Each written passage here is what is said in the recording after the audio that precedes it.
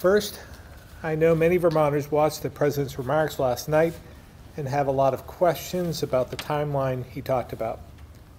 I want you all to know, I believe that in Vermont, not only can we meet his May 1st target, but we think we can exceed it. But I want to be very clear. This timeline that was given last night is for eligibility, not necessarily when people get their shots. While we appreciate the stake in the ground, what we really need is the doses to fulfill the timeline that we're laying out. As I said on Tuesday, we have an aggressive vaccine plan, but we've been waiting for confirmation from the federal government on what our Johnson & Johnson supply will be before we lay out a timeline in detail. Following President Biden's remarks, I'm assuming a clear supply picture will be made available to the states as soon as possible so we can confirm the schedule of our remaining age bands and share it with you next week. But again, I want Vermonters to know, if the federal government delivers a supply, we'll more than deliver on the President's eligibility goal. Next, this Monday, I'll sign another 1-month extension to the state of emergency. As a reminder, this is how we put into place mitigation measures needed to keep people safe, but we also need it to methodically reopen. Next, as you know, we've moved up the opening date of Phase 5B of our vaccination rollout, which began yesterday. So, everyone over the age of 16 with certain high-risk conditions can sign up. This is in addition to school employees and child care providers, as well as all those 65 and older. I want to remind the folks that just because we've moved into a new phase doesn't mean you can't sign up if you were previously eligible. So, if there's anyone over the age of 65 who hasn't scheduled their shot yet, please do so. The website and the number to make your appointment is on the screen behind me. Next, as we previewed on Tuesday, I'm pleased to announce a few small changes in our guidance today. As you know, Vermont has taken one of, if not the most, cautious approaches in the country in order to slow the spread of the virus and reduce deaths and hospitalizations. I know this has caused a lot of frustration. I hear from people every day who think we should be moving faster to reopen like some other states have. But I want to remind Vermonters, there's a reason we have the lowest number of deaths in the country and the lowest death rate in the continental U.S. If our death rate was as high as some of our neighbors like New York, we wouldn't be talking about 212 lives lost. We'd be talking about 1,500 or more. So I'll continue to take a methodical, strategic approach and turn the spigot a quarter turn at a time in close consultation and agreement with our health and epi experts. Fortunately, as we vaccinate more people, you can expect the spigot turns to be more frequent than they were last spring when we didn't have vaccines to help protect us. Because let's remember, vaccines will help us beat the virus without all the mitigation measures we used over the last year. So today, we have two changes. First, as you remember, we put in place a multi-household gathering ban just before Thanksgiving. And recently, we lifted that for those who've been vaccinated and changed the guidance so a non-vaccinated household could gather with others who are vaccinated. Today, we're issuing guidance to allow 2 non-vaccinated households to gather at a time. You might recall last spring, we took a similar step with trusted households. But this is a bit different.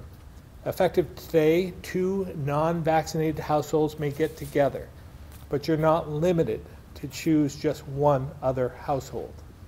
You can do so with multiple households as long as it's just one at any given time.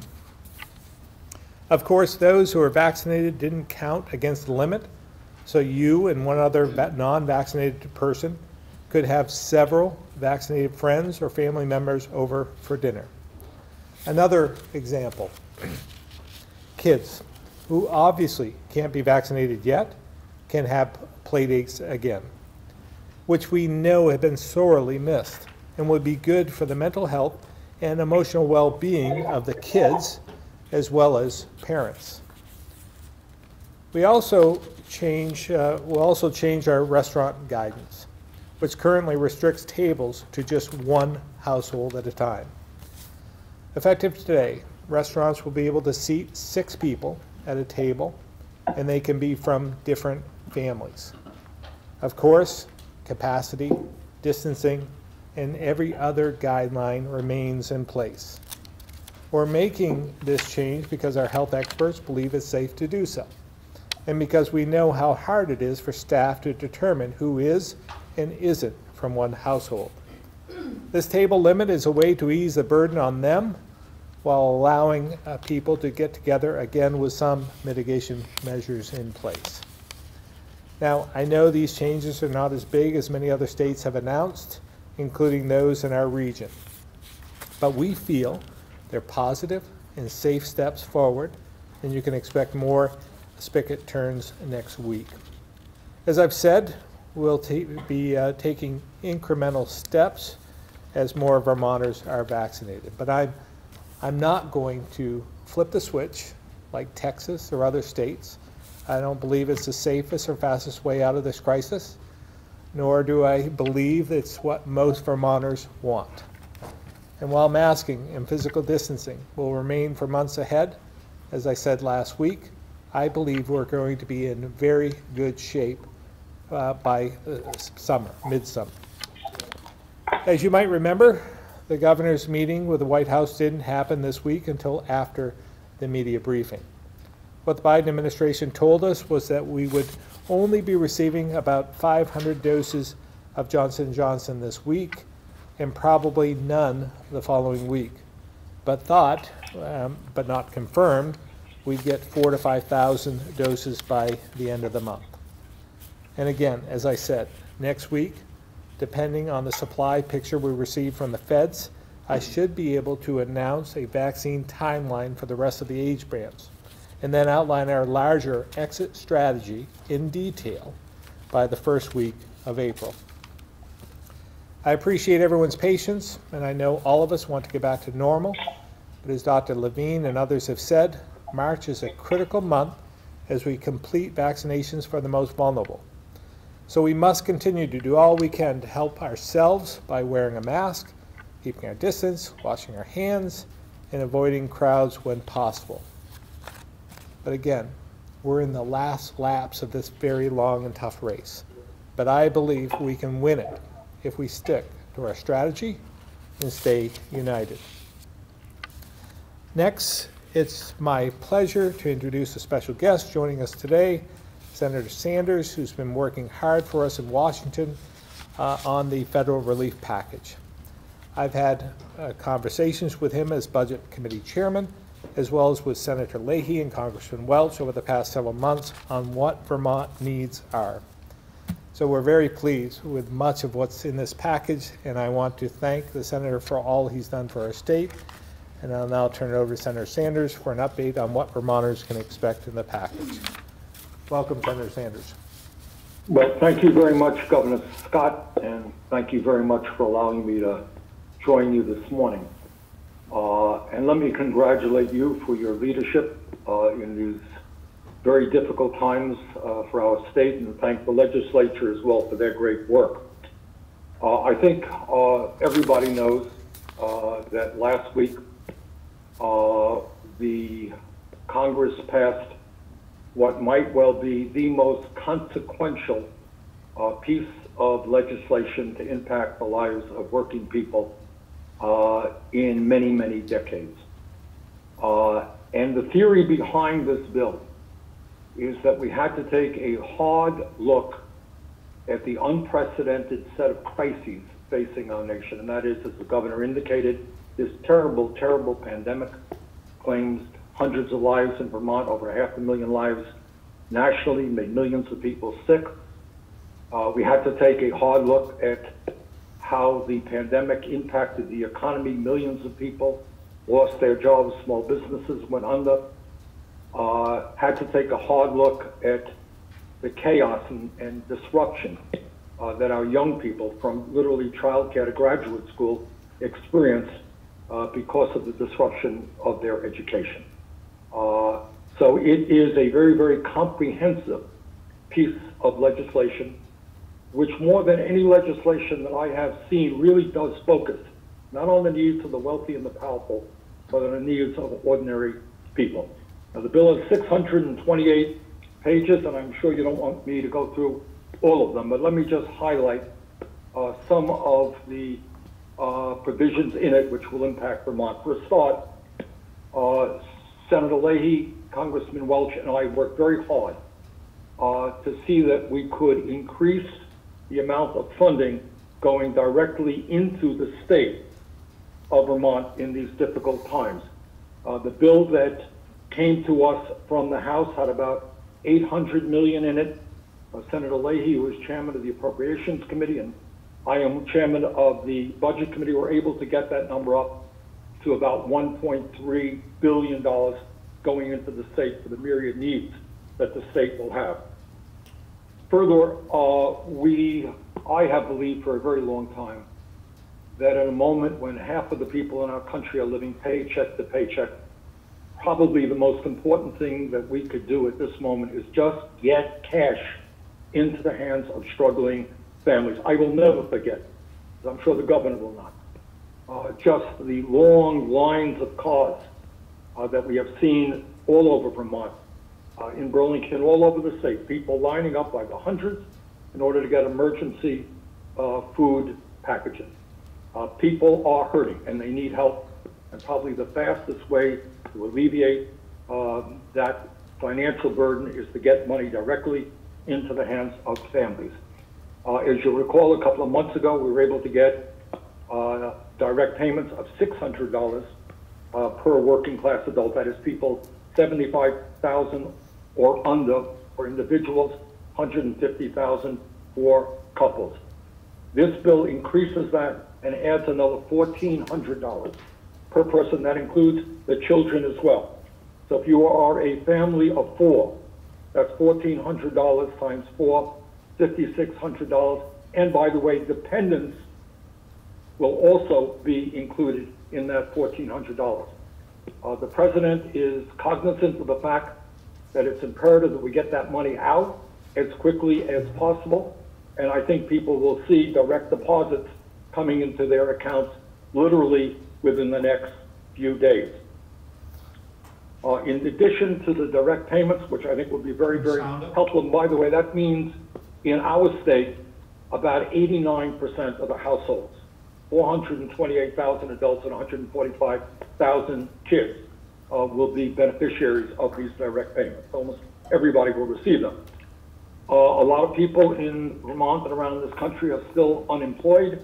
What this legislation does is extend unemployment benefits through early September.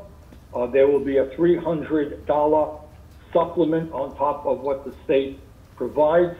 And importantly, there will be in this bill a tax deduction for the first $10,000 in unemployment that people received in 2020. And that will be a big help to a lot of people who filed for unemployment in 2020.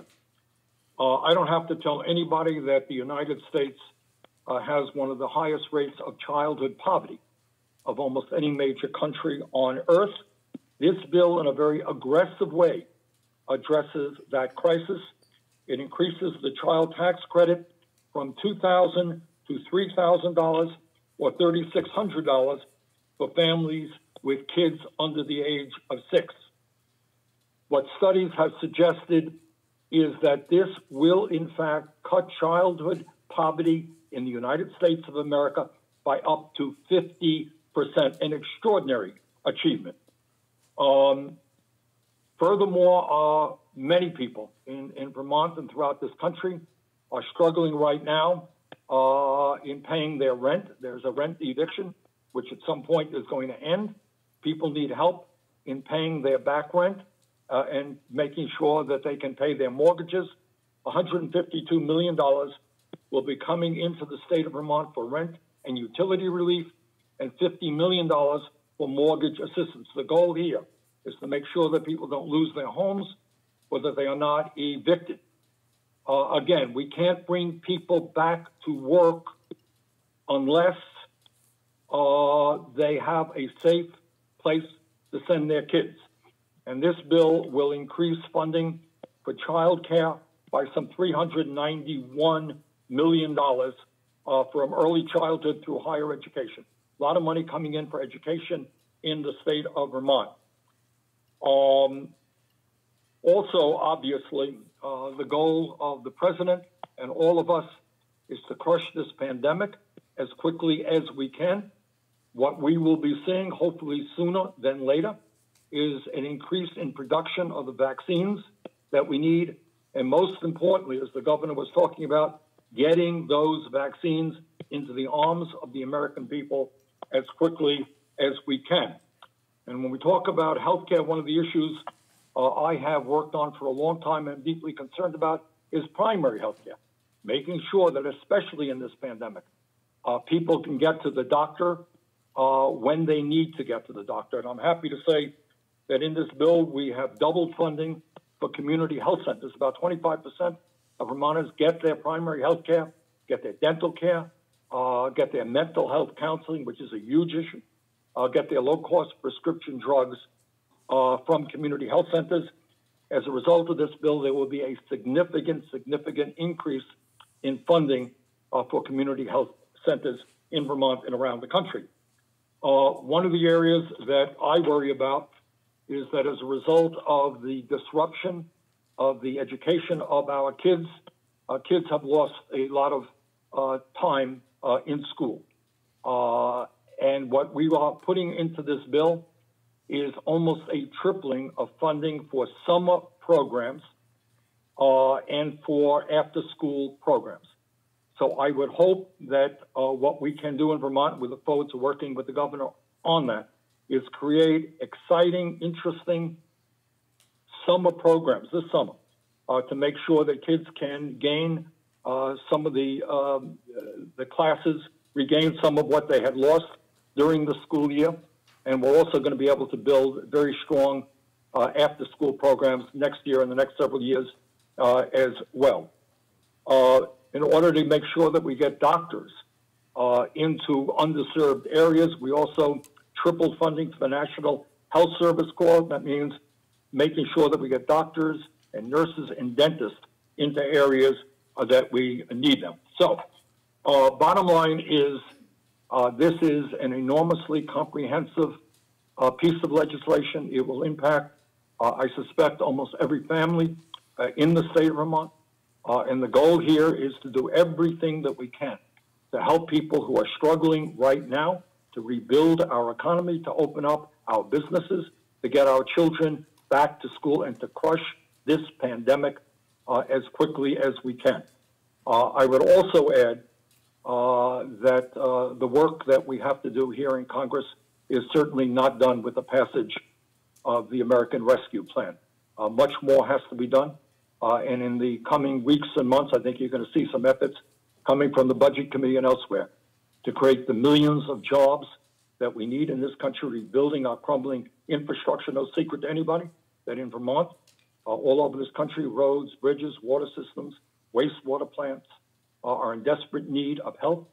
We can put people to work doing that.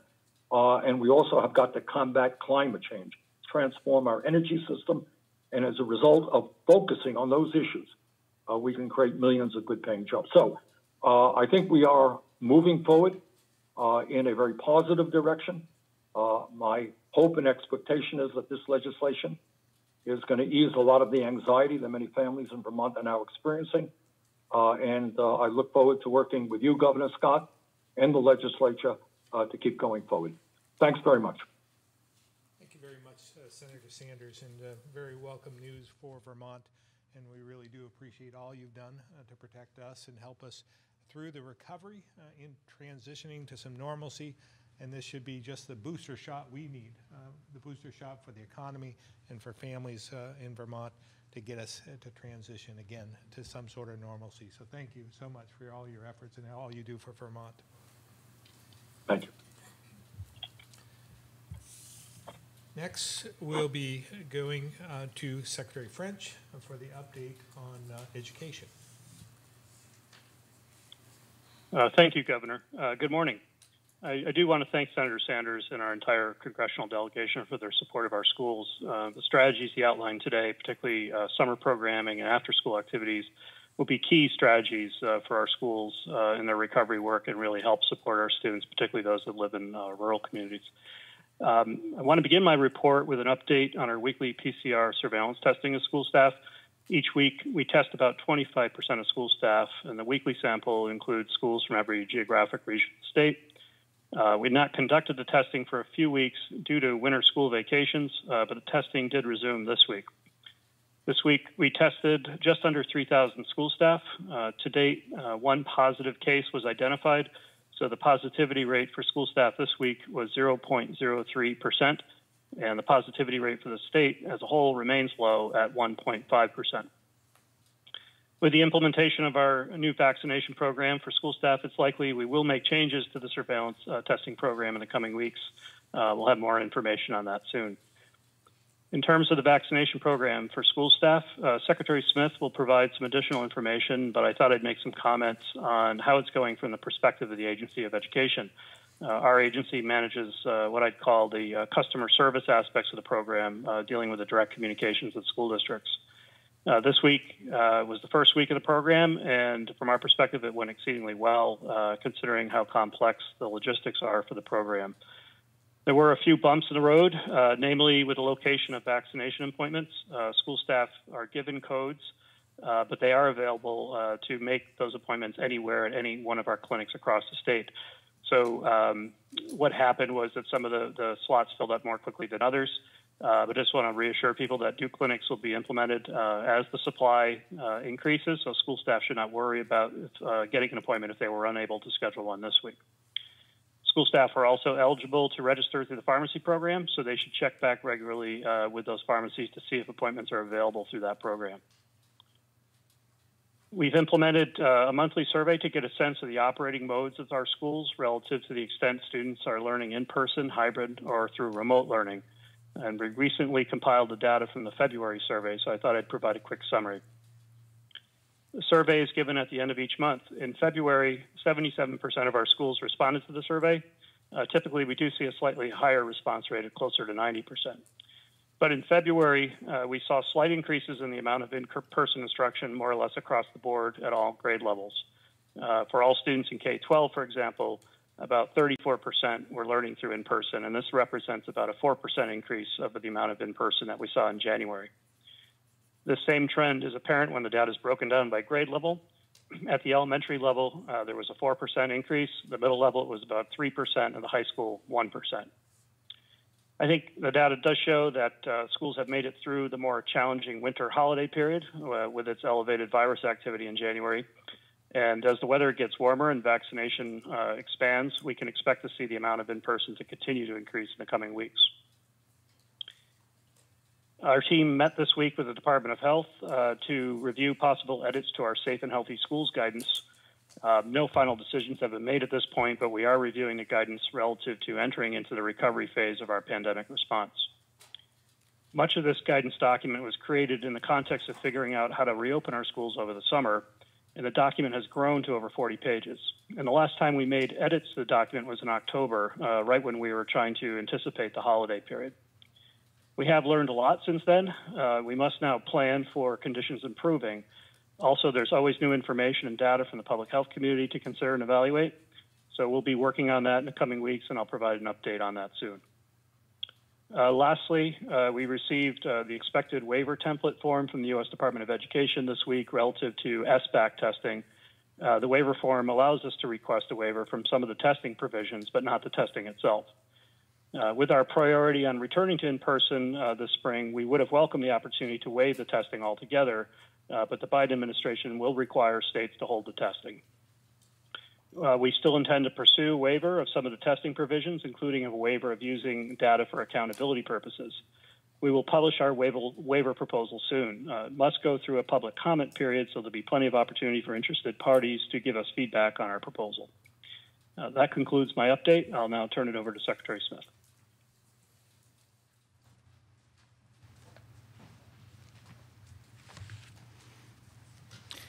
Thank you, Secretary French, and good morning, everyone. Today, I'll update you on the overall progress of the state's vaccination program, as well as provide an update on the specific groups that have been recently become eligible. I also wanted to share that when we near the completion of the groups we currently have in process, we plan to move back to our age grouping strategy. We feel it's the most equitable, effective, and least divisive approach. We are targeting the end of March to transition back to age grouping, starting with Vermonters age 60 and above. But this, of course, all depends on the allocation, the vaccine allocation from the feds, that it continues and that it does increase over time. In terms of overall progress, as of today, 138,700 people have been vaccinated against COVID-19. That's 1 in every 4 Vermonters with at least 1 dose. 64,000 have received their first dose of 64,900 have received their first dose of vaccine, and 73,700 have received their first and last doses. As you know, yesterday we opened up registration to those 16 and above with high-risk conditions. That means all of phase 5 is open for registration. All of it is open now. As of this morning, 21,700 people in phase 5, both segments A and B, have made appointments. I encourage those that are eligible to make an appointment via the state website at healthvermont.gov/myvaccine or by calling the vaccine call center at 855-722-7878. On Monday, March 8th, we opened registration to teachers and school staff, and we are expanding access to vaccine clinics as soon as possible. So far, 11,000 educators and child care providers have made appointments. As a reminder, these groups can make an appointment through the state system when an educator's vaccination clinic has been scheduled, or they can make an appointment at Walgreens and bring their confirmation email to the appointment. The state website is healthvermont.gov/myvaccine, and the Walgreens website is walgreens.com. Next week, clinics have been scheduled in the following counties: Addison, Caledonia, Chittenden, Orleans, Rutland, and Windham. We have 25 additional sites pending, and we will announce those once confirmed. We also opened up registration for child care programs ahead of the March 15th schedule. Eligible individuals have already received their instructions, and I want to provide some clarity of who's eligible, which includes the following: individuals working in regulated child care programs who have direct contact with children, including registered and licensed family child care home providers, teachers, teacher associates, aides, assistants, directors, after-school program staff, substitutes, and trainees. The following individuals are eligible if they have direct in-person contact with children: after-school activity specialists, auxiliary staff, business managers, and partner staff. Household members in a family child care home 16 years of age or older that have direct in-person contact with children are also eligible. The individuals must be working in a regulated child care, preschool, or after-school program that is currently operating and providing direct in-person care to children. Here are the individuals that are not eligible. Those that work in a regulated program but do not have regular, direct, in-person contact with children. Those employed by a program not currently providing in-person direct care to children. Those that work in unregulated programs. And household members in a family child care center that do not have regular, direct, and in-person contact with children. Vaccine clinics available to teachers and school staff are also available to regulated child care programs. They can make an appointment through the state system at healthvermont.gov/myvaccine or by calling our call center at 855-722-7878 or through Walgreens at walgreens.com. And last but not least, we continue to expand opportunities for Vermonters to receive a vaccine. We have added clinics in Chester, Grand Isle, Ludlow, and Rockingham. CVS pharmacies in Vermont will join us in our vaccination efforts. Tomorrow, you can make an appointment at CVS locations in Barre and Morrisville by visiting the Health Department's website, or you can go to the CVS website at cvs.com. Other CVS pharmacy locations will begin to schedule clinics as additional vaccine allocation becomes available through the federal retail pharmacy program. This concludes my update, and I'll turn it over to Dr. Levine for a health update.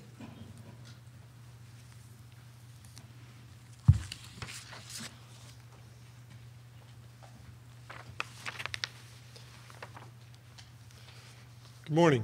Today we're reporting 121 cases and 1 death, bringing the total deaths to 212.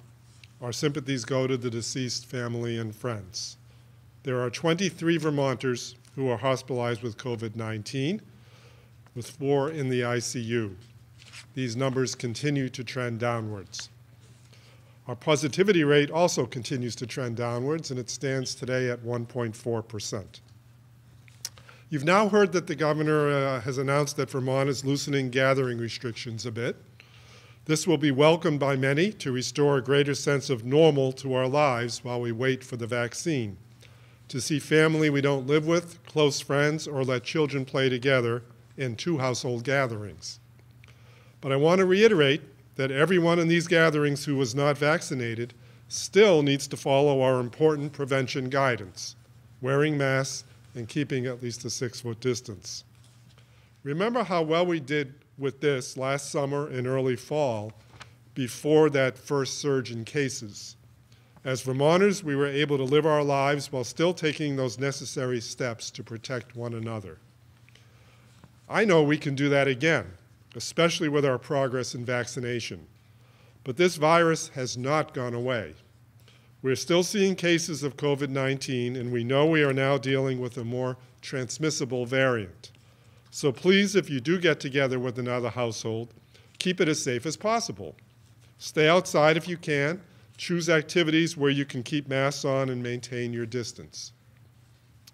Think about where you've been recently and whether it could put others at risk, especially if they are at higher risk. Remember the COVID talk? Have that conversation with others to negotiate boundaries and establish expectations before you get together. If you need a refresher, this is all still on our website at healthvermont.gov/COVID talk tips. And of course, avoid any gathering if you have any symptoms of illness. Keep in mind that Vermont case growth, hospitalizations, and deaths are all going in the right direction. Our level of immunity to the virus acquired through infection is probably the lowest in the nation, maybe 5% at best.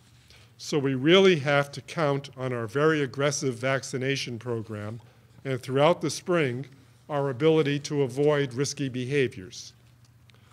Clearly on the order of 20 to 25% of our state now has an element of vaccine-provided immunity. So total population immunity is now in a 25 to 30% range. We are currently probably seeing some element of the presence of variants and their increased transmissibility, but neither here in Vermont nor in the nation are these factors causing major increases in infections. And the final critical piece of our state reopening carefully still remains testing. Do not mistake the strides we're making in this pandemic to mean that we no longer need to worry about testing. The more we are around others again, the more we need to remember testing. You could have COVID-19 but not know it, and the only way to find out is to get tested.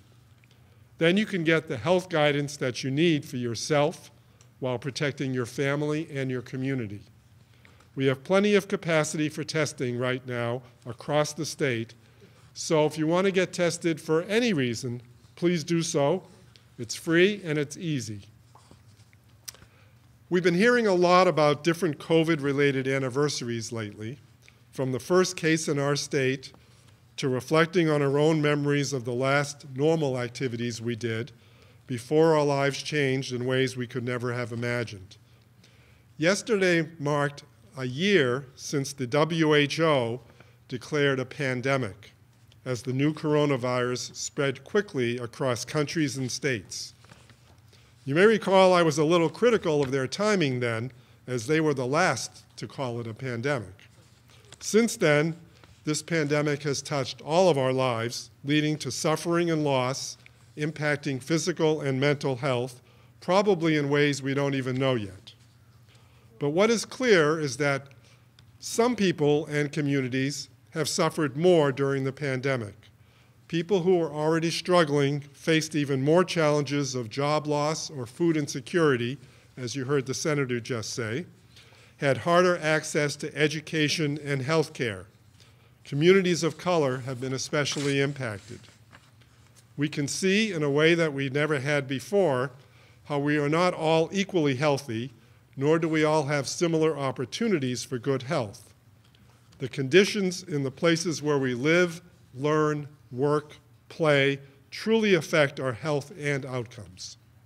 We've come a long way in this pandemic, and I only hope that as we emerge, we can continue to pay attention to these inequities and work to improve policies and programs to improve the health of all Vermonters. And the nice thing is, we already wrote some of the future playbook during the pre-pandemic time when we developed our state's health improvement plan, which stands on a foundation of working across all sectors of state government and focusing on the so-called social determinants of health and addressing health equity. And finally, I'm happy to announce that I'm getting vaccinated today. We've been working so hard on vaccine and getting it to Vermonters that I've hardly had a moment to reflect on what it means to me. But like many of you, I look forward to spending time with family and friends, to seeing my out-of-state son and his wife, and my daughter and her husband, and hugging my granddaughter. And yes, hugging will be in order, and will be the doctor's order for all of you who follow in my footsteps. Like many of you, while I feel somewhat grateful for Zoom, it has not come even close to making up for missing seeing her grow from a 5-month-old baby to a 1.5-year toddler. I've said it before, but today I'll get to show it. These vaccines are safe and effective. It feels great to do my part in protecting my community and stopping the pandemic. I encourage all Vermonters to do the same as soon as they are eligible. Governor? Thank you, Dr. Levine. We'll now open it up to questions. All right, I will note it is almost 11:45. We have 22 in the queue. We just encourage folks to stick to the average question time, which is about 2 to 3 questions. Calvin? Thanks, Governor. So in your opening remarks, you mentioned a pandemic exit strategy. I guess I'm just kind of wondering if you could provide a little more clarification on what that means, whether that's a timeline for, we have a timeline for, or next week potentially we'll have a timeline for vaccinations, but maybe if it's a timeline for the spigot. Yes, this will be, As I said, next week, we hope when we get confirmation of what we're going to get for supply and we can count on that, I'll be able to lay out the vaccine strategy in detail. Hopefully the following week, we have a plan all in place, ready for an exit strategy. How do we get between here and what I think is normal and very normal by 4th of July? I think I said that last week. That's our goal, to fully back to normal. So we will have a very detailed plan, and it'll show just exactly in phases where we're going to be, what the gathering limits will be, and what we can do during those periods of time. But again, it will be very detailed and it'll be very transparent. But that'll be before probably the first week of April by the time we are able to deliver that. But vaccine supply has to come first. And, on a side note, I had a question about the 1099-Gs as well. I understand those were sent out, maybe this is for Commissioner Harrington as well, but I understand those were sent out a few weeks ago. We're still hearing from some people and their family members that haven't received them. Of course, the new stimulus checks and other things will be based off of your 2020 income. So, we're hearing concerns that, people might not get them in time to file their taxes. I'm wondering where we are on that process and if there's anything holding it up. I'll refer to Commissioner Harrington on that, if you heard the question. I did not, Governor. It was about the It's just hard to hear. 1099s. Calvin was saying that he's hearing from some of their listeners that they have not received them yet, and just wanted to know if there was an update on that or if there's a reason why some may not have received theirs. Sure, thank you. All the 1099s that we had good addresses for went out the door. There was a small population of folks where we had to reach back out to them to validate their addresses. There is an opportunity if someone did not receive a 1099 on our website where they can request a 1099 if for some reason they didn't get it. But like I said, there was when I say a small population, I believe it was, less than 1,000 people out of 100,000 where we had bad addresses in the system just based on how the application was filed, and we had to try to validate those addresses. So when we ran our cross-check against other data sources we had, both at the DMV and at the Department of Taxes, we were able to find this subset of people where the address didn't match. So we are also pulling that information and cross-checking that to get some more out the door.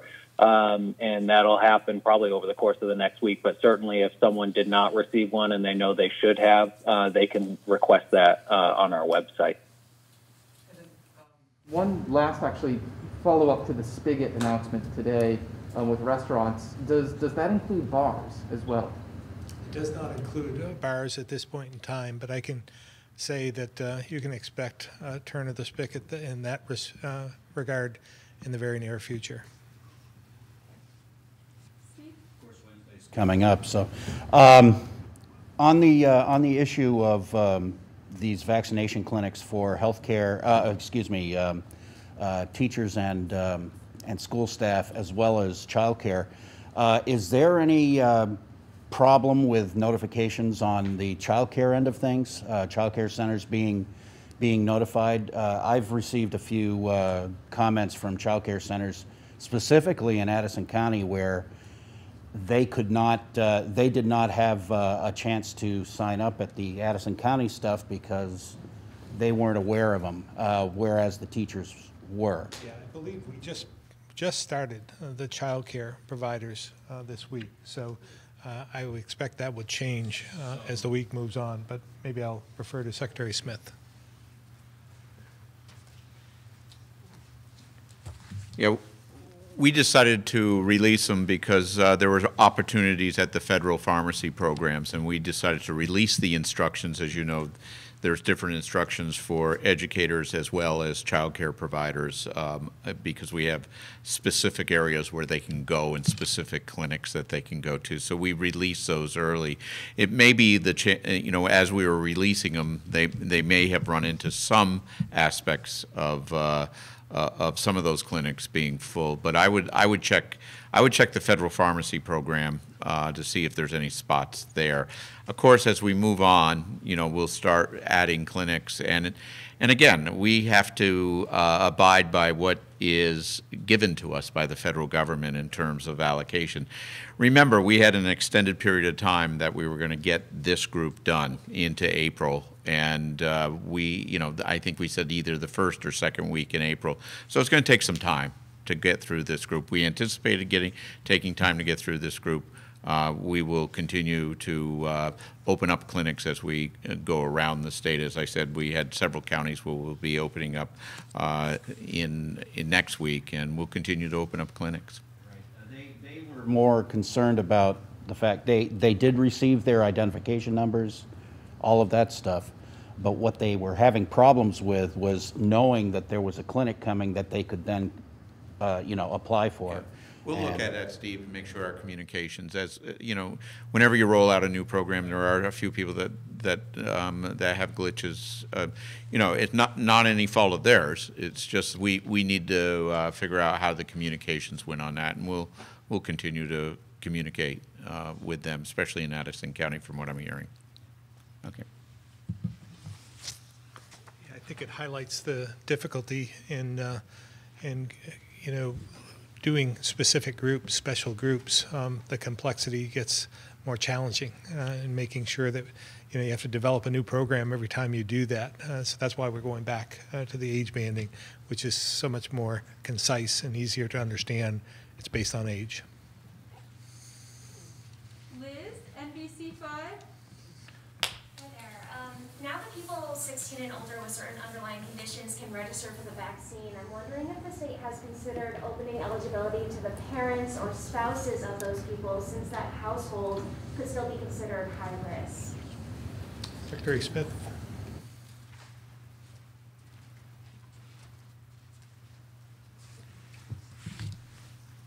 I'll call on Dr. Levine if he has anything to add as well, but I'd like to vaccinate every Vermonter today. But we do have a limited supply of vaccine that we have to apportion out according, as we did where the greatest risk is. And the greatest risk in many of these cases are one, age, and you saw us go from 65 above because 90% of our deaths, and then high-risk conditions is another one. We want to get to the people that have high-risk conditions, and with the vaccine supply that we have, we feel we can get to those people, but we can't expand it to other people within that family. And then I did have a question from a viewer who wrote into us saying that she couldn't make her second dose appointment that she had originally scheduled, and she wasn't able to make an appointment in that ideal time frame. Just wondering if there's any sort of solution for that. Yeah, did she indicate whether it was, I doubt it was through the state program because we hold back the second doses and make sure they're second doses. Did she indicate whether it was through the pharmacy program or through the state program? She didn't indicate. Okay, well, maybe I can talk to you afterwards and we can get there. But I want to turn it over to Dr. Levine to talk about, because we've had a lot of questions about this. It's not the exact date. It may be a few days later or a few days, or mostly it's a few days later. I'd like Dr. Levine to sort of reiterate what he has said before about that particular issue.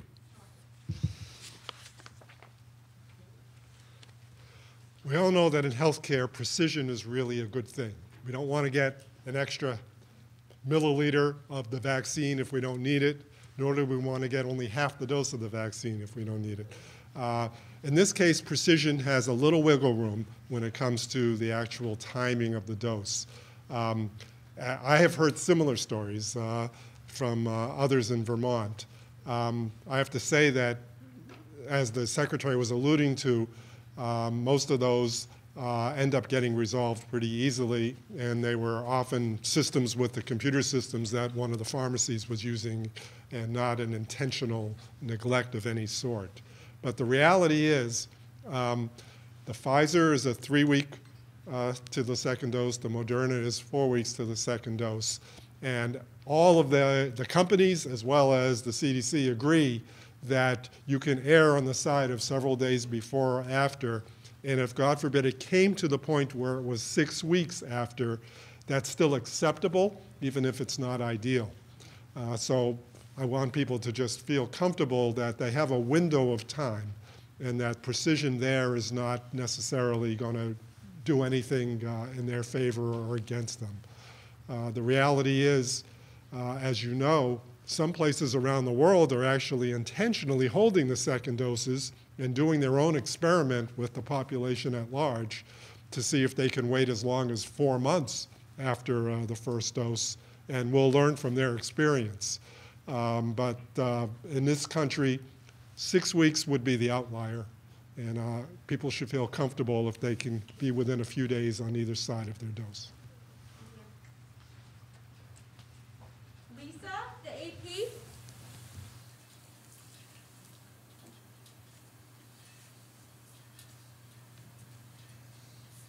Thank you. I had a question about the lag time between registering for an appointment for your first dose and actually getting the vaccine. I know someone who with chronic conditions, 65 and up, who made an appointment recently and I think is scheduled for the first shot on March 31st. Is that sort of standard for that group now? And will that, or does it depend on sort of where you're registering, where you live, how much vaccine the state has? And do you anticipate that speeding up at all when we get to the age group again? Yeah, I'll let Secretary Smith answer this, but we have run into that in some situations, and we would encourage those who are signing up, if they don't find one in their region, in their area, of that specific time period, that they look elsewhere if they can. If they can travel, they can go to some other area and get it sooner, they should. And I think that that's been a little bit of confusion on the part of some, but Secretary Smith.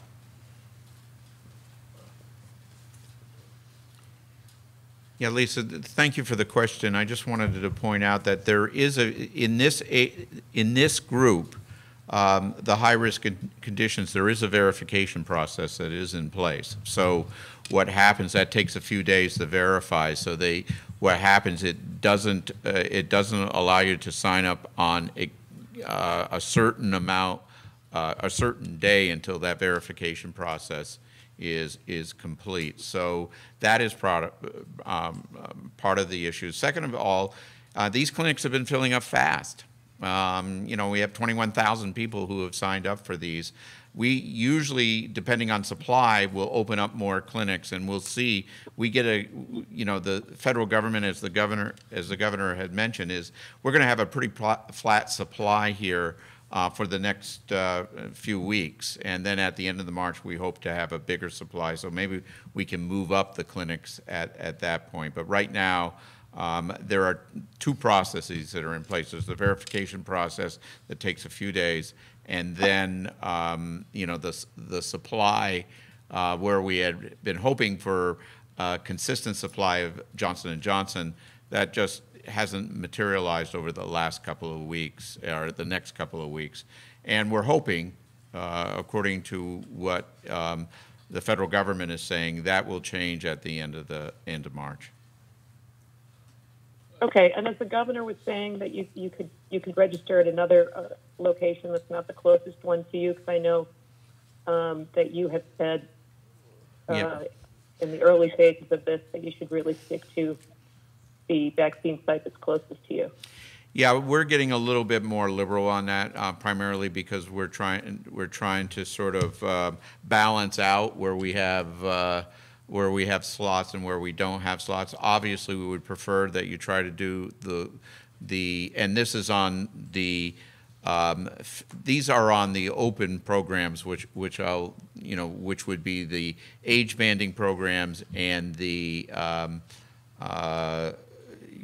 well, it would be with any program. But, you know, we would ask you to first try around your area. But, you know, we want people to get vaccinated, and we don't want open slots. So if there's somebody that needs to get vaccinated, that wants to get vaccinated, that wants to drive, if they're in Lamoille to Chittenden County, we're not going to discourage that. Okay, thank you. Greg, the County Courier. Thank you, Rebecca. Good morning, Governor. Governor, I'm wondering if the state is looking at opening up spectators for any sort of championship games. It would seem that with a lot of the older population, grandparents and whatnot being vaccinated, that facilities like the Barry Auditorium or maybe a large hockey rink could accommodate some vaccinated spectators.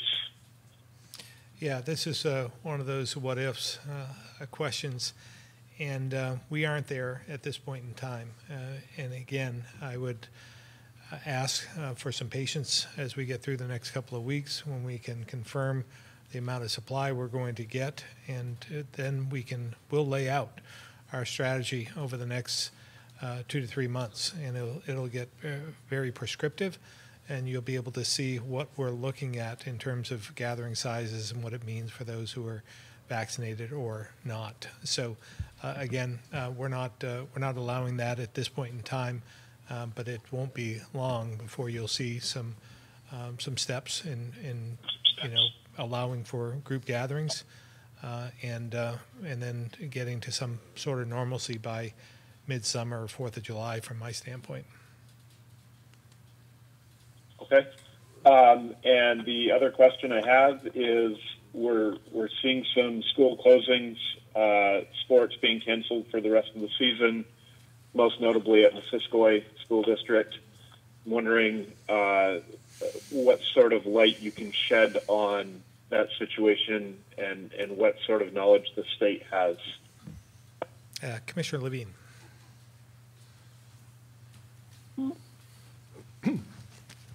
Hi, I presume you're referring to the sport of hockey? Yeah, I'm hearing that there's quite a few cases through some of the sports teams, especially hockey team, and it's led to the closure of school for the next possibly 28 days. Yeah, I'm not sure about the school closure part for 28 days, unless Secretary French has some insight into that. But with regard to the teams themselves, you are correct that there have been cases on several hockey teams. We know of transmission only within a team as opposed to between teams, like in competition. And as you know, sometimes because of a case or several cases on a team, there are abundant contacts because the team is a team. And depending on how they were practicing or scrimmaging or playing, the amount of opportunity for players to come in contact with one another is increased. But at this point in time, we're not aware of any cases transmitted within a competition across teams. Secretary French, do you have anything to add regarding Missisquoi? Yeah, thank you, Dr. Levine. Yes, Greg, the superintendent in the region reached out to me the other day and just gave me a heads up that they're having trouble with staff availability, essentially, as a result of the number of cases they've seen in the community. We have scheduled a time for next week for the two of us to connect in so we can explore our options, see what we can do to help. But my understanding, it's the impact of the spread of the virus on our staffing patterns. Thank you very much. I'll leave it at that. Thank you, Governor, and have a great weekend. Lisa, the Valley Reporter. Thanks for taking my call. Governor Scott, you've said that you want people to have a choice in which vaccine they get. For those people who do have a preference for which vaccine, how can they know which one they're getting? Our readers report that there's no indication of which one they'll get when they're registering. Yeah, that's going to, we're working out the details of that right now, but it's really not, in some respects, not an option because we we only received the first tranche of doses from the federal government, which was about 4,000 to 5,000 doses. So we don't have that many in place, and we've utilized most of those for some of the 1A population, the public safety and so forth, the expansion of public safety. So we don't have any to have a choice at this point in time. But we expect, again, when the federal government becomes more clear about what we can expect in the future, we're developing a plan so that you'll know, or we'll make sure that certain distribution points will have enough of the doses there to give you a choice. But we just haven't worked out all the details yet. But we have some time because, as I said, we're not getting any significant amount this next week, nor the week after, and there's no promises on the week after that. So we'll hopefully know more on Tuesday, and then we can talk a little bit more about what the opportunities are. Thank you. And my other question is for Dr. Levine. The CDC and Vermont Vaccination Advisory Committee recommended that a BMI of 30 be considered obese in terms of qualifying as a chronic health condition. Why did Vermont use a BMI of 40? Yeah, thank you. So 30 is a traditional definition, if you will, of obesity, and 40 is a definition of what's termed severe obesity. And we felt that based on discussions with our advisory group, as well as looking at all of the data, that it would be best to keep it to the severe obesity group. And that way we could get quickly back to our age banding as well, because there would not be as many individuals to go through in that group. Okay, thank you very much.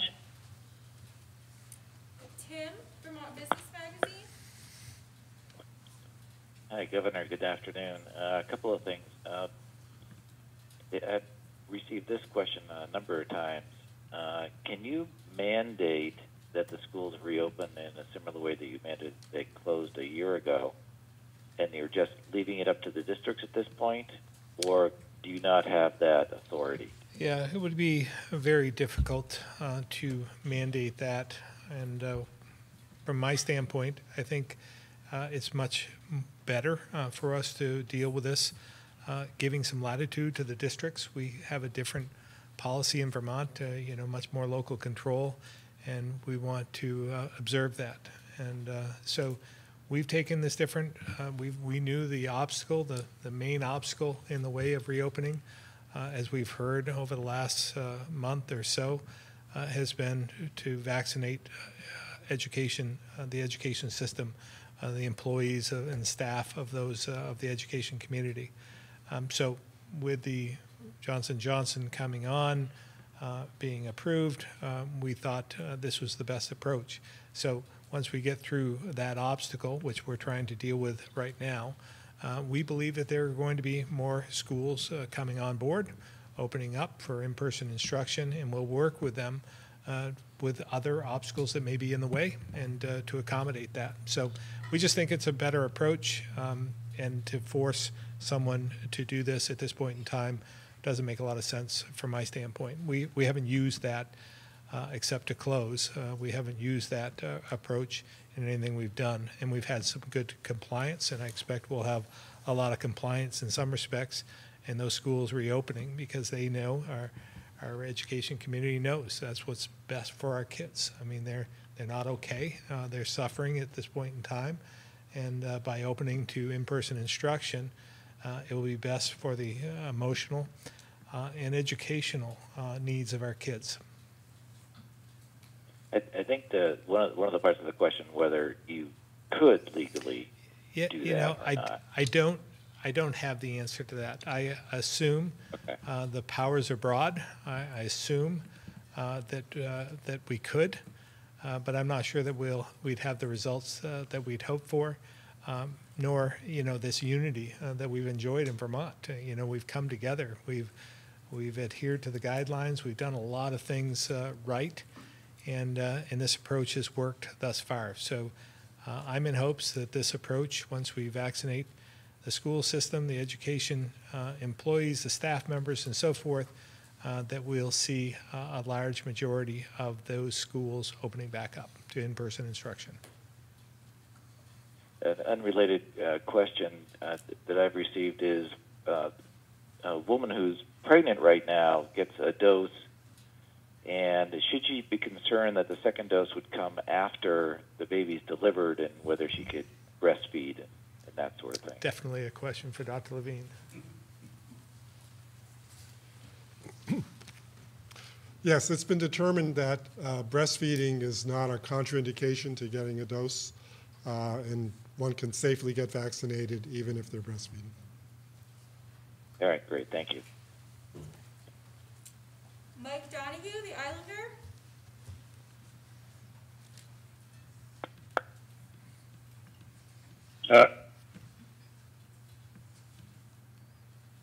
Thanks, Rebecca.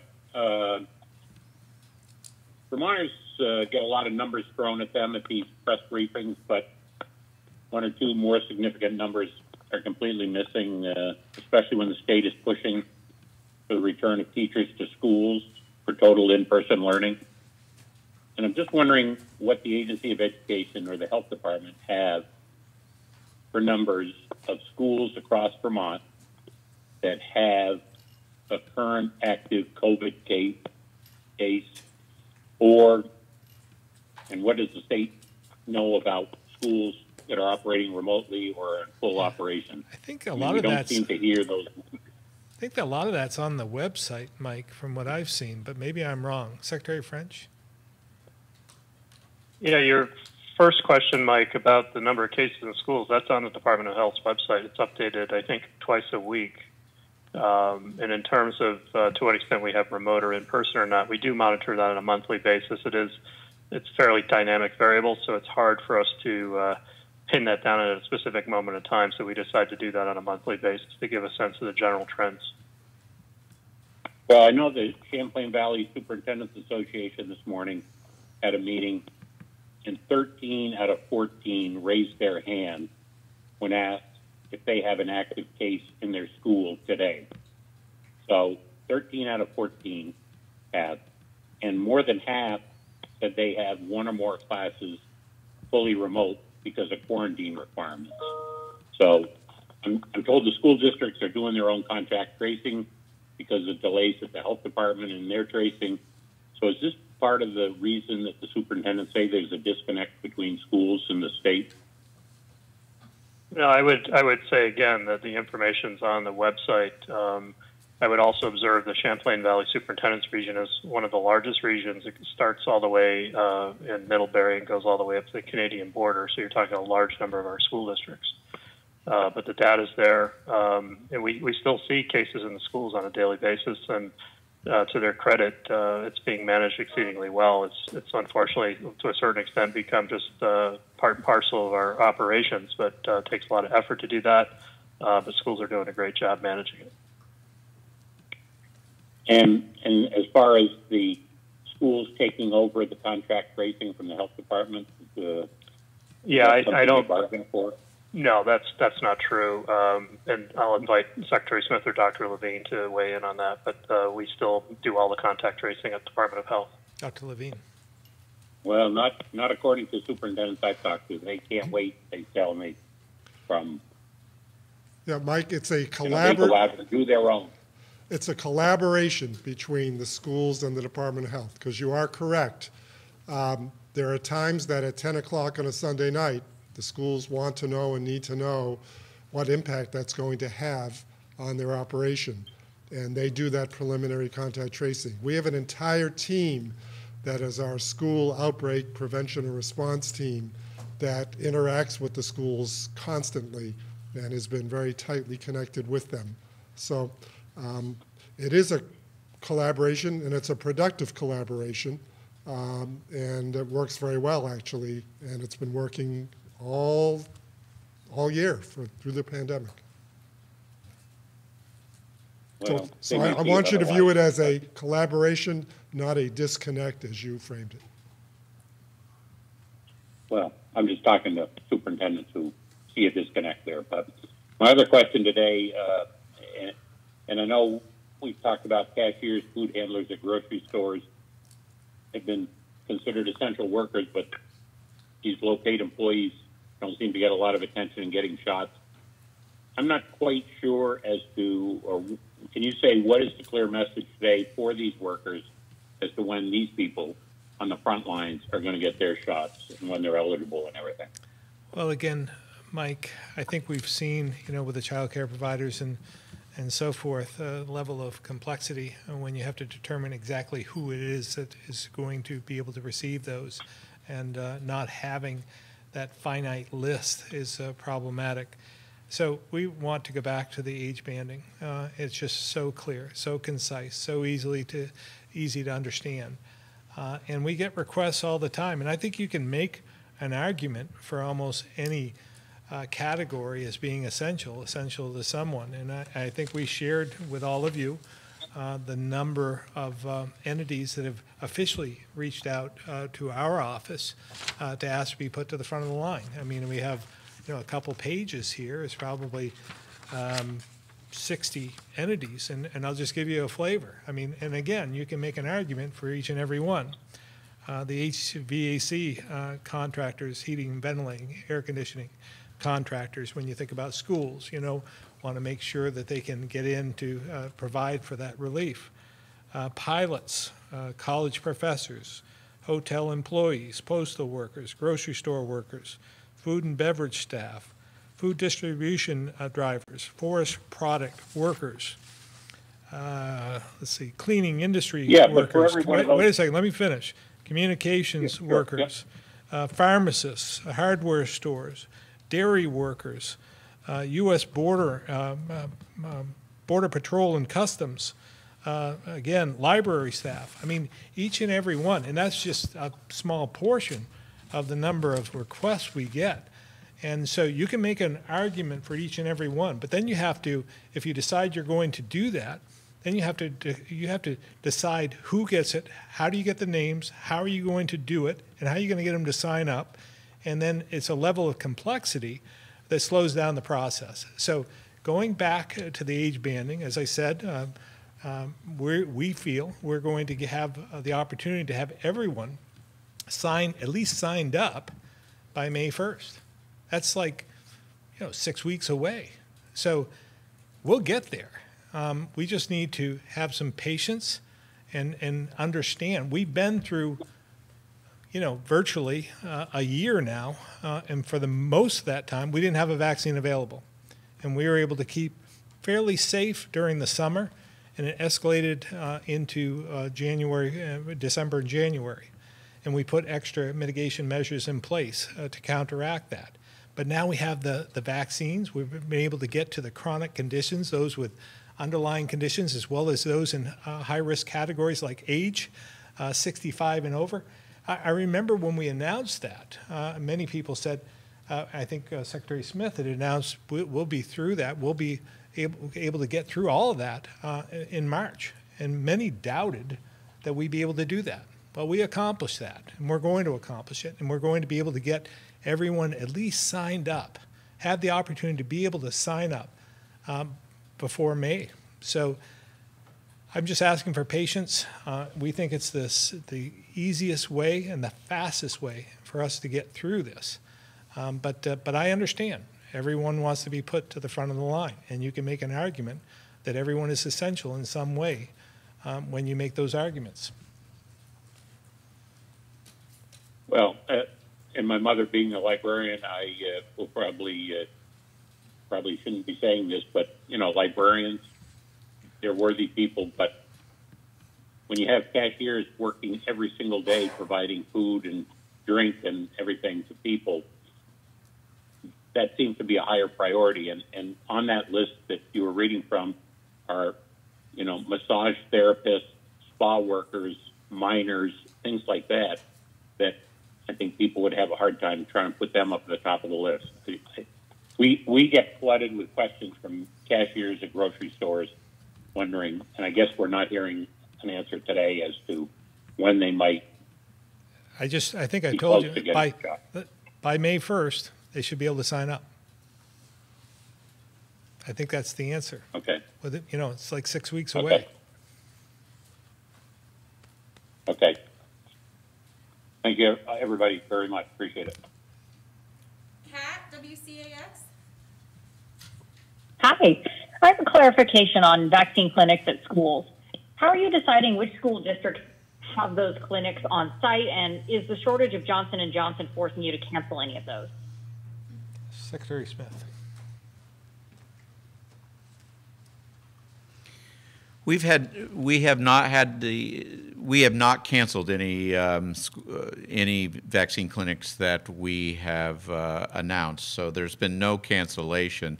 I'll turn it over to Secretary French on how sort of the process works in terms of where and when vaccine clinics are done. Now, we have to wait for Johnson & Johnson, so our planning is waiting. We're always planning clinics. We're always in the background planning.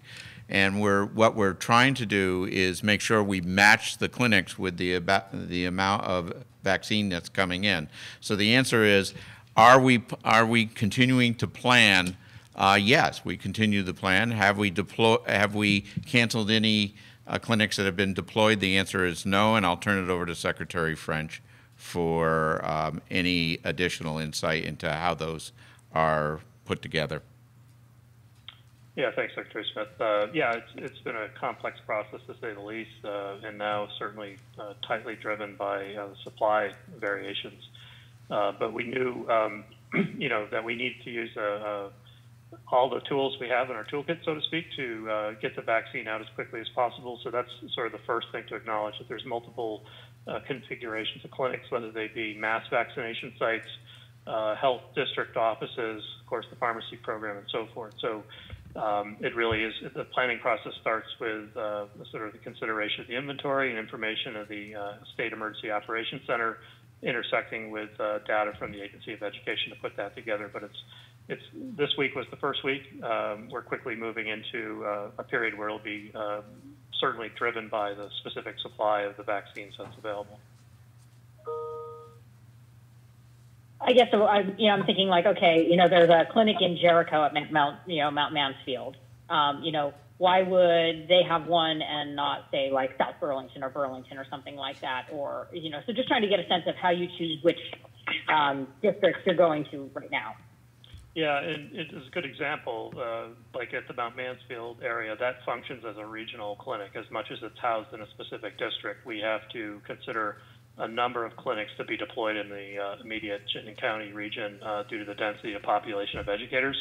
So we have the information for the districts, and then we have to map out the logistics, find locations, and once again use a variety of our delivery and logistics systems to ensure that we have enough vaccine in the area to meet the need.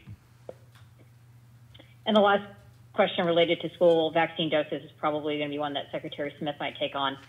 Are you still only using the so-called extra doses, those from Johnson & Johnson, and going through the federal pharmacy program to Walgreens for educators? Or are there vaccines now coming out of the general pool of vaccine doses that the state is getting that were initially tagged for the high-risk Vermonters? I know this was initially pitched as kind of a parallel vaccination track with separate sources of doses. It appears, based on how this rollout is going, that the high-risk Vermonters and educators are really both kind of lumped into phase 5. Not really, Kat. We had extra doses of Pfizer that were left over from the long-term care facility that we have rolled into the system now. We recaptured those from the federal pharmacy program and rolled those into the system. So you will see in the sort of the rollout of this, we have used Pfizer because Pfizer will have 3 weeks until your second dose, and then we have scheduled for the second week of April to be through all this. So we started with Pfizer, and a lot from the long-term care facility left over, and clawback, I would call it, from the federal pharmacy program. We had expected a continuing supply of Pfizer. We are using some of our Pfizer supply that came in the first week. And as the governor had mentioned, our Pfizer supply has sort of dried up a little bit for the next couple of weeks. We're anticipating that will come in larger amounts at the end of the month, and we'll finish up the clinics, the education clinics then. So we're using a combination of Pfizer and Johnson & Johnson. Sorry, just wanted to clarify there. You said the supply of Pfizer has dried up? No, Or I'm Johnson sorry. & Johnson? I am sorry. I meant Johnson & Johnson. If I said that, then I was wrong. Okay, so just to be clear though for people, the vaccines that were still targeted for high-risk Vermonters are in fact going to high-risk Vermonters. Yeah, there's enough vaccine going to high-risk Vermonters, given the registration that we have. Thank you. Kat, I just want to make sure we always are adjusting based upon the registration. So where we'll use vaccine where it's needed, but we're always adjusting. But for the bulk of starting the education and child care program, we put back into the system the extra Pfizer doses, but we will continue to adjust. If we see that we have extra in one program, we'll move to other programs. For example, at the end of the month, we said we may move to 60. We'll adjust based upon what we have available at that point. Got it, thanks.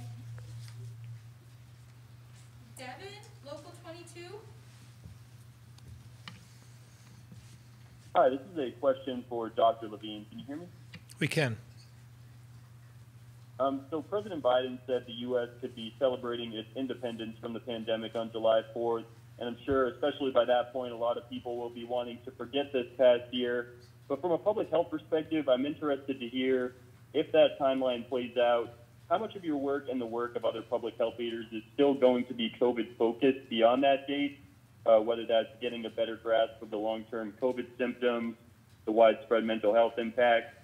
So basically, when the work on preventing the spread is easier because people are vaccinated, have you given a lot of thought on what your responsibility and the Department of Health's responsibility will still be when it comes to keeping all of those loose ends that are left behind sort of in the spotlight so we don't forget the toll the virus has taken? Before Dr. Levine answers, I just want to again reiterate that we believe in Vermont by the 4th of July we'll be back to much more normal than the president had described last night. I think he had described maybe getting together for cookouts and small gatherings at home. We believe we'll be at that point in April and we'll be able to open up to much more normal if everything holds up from a supply standpoint by 4th of July.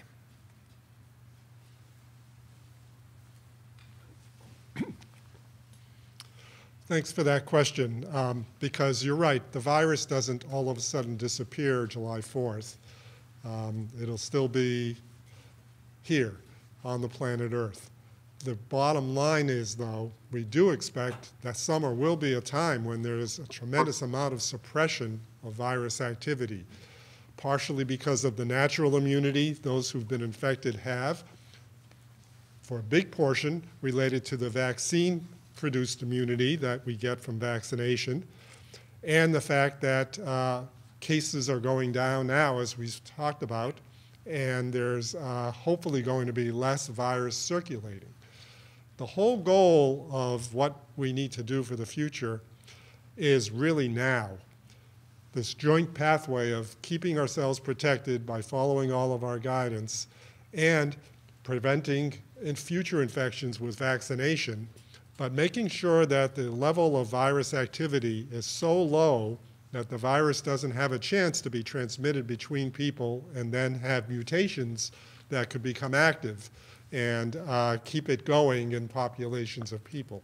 So our health department won't ever be able to take its eye off of this during the course of 2021. Doesn't mean that this is forever into the future, but certainly this year, we're all going to be watching very closely in the fall to make sure, as weather changes and people congregate again and what have you, that there's not a lot of increase in viral activity. But the anticipation is that from a health department standpoint, the amount of our workforce that's dedicated to COVID, which is literally an all-hands-on-deck experience, even though not each person is doing 100% COVID. They're still doing the jobs that they've come from. the percentage of the workforce will decrease that's dedicating itself specifically to COVID. And we'll be able to have a more COVID division, if you will, within our health surveillance that's able to do all of the epidemiologic work of managing this virus that we would normally do.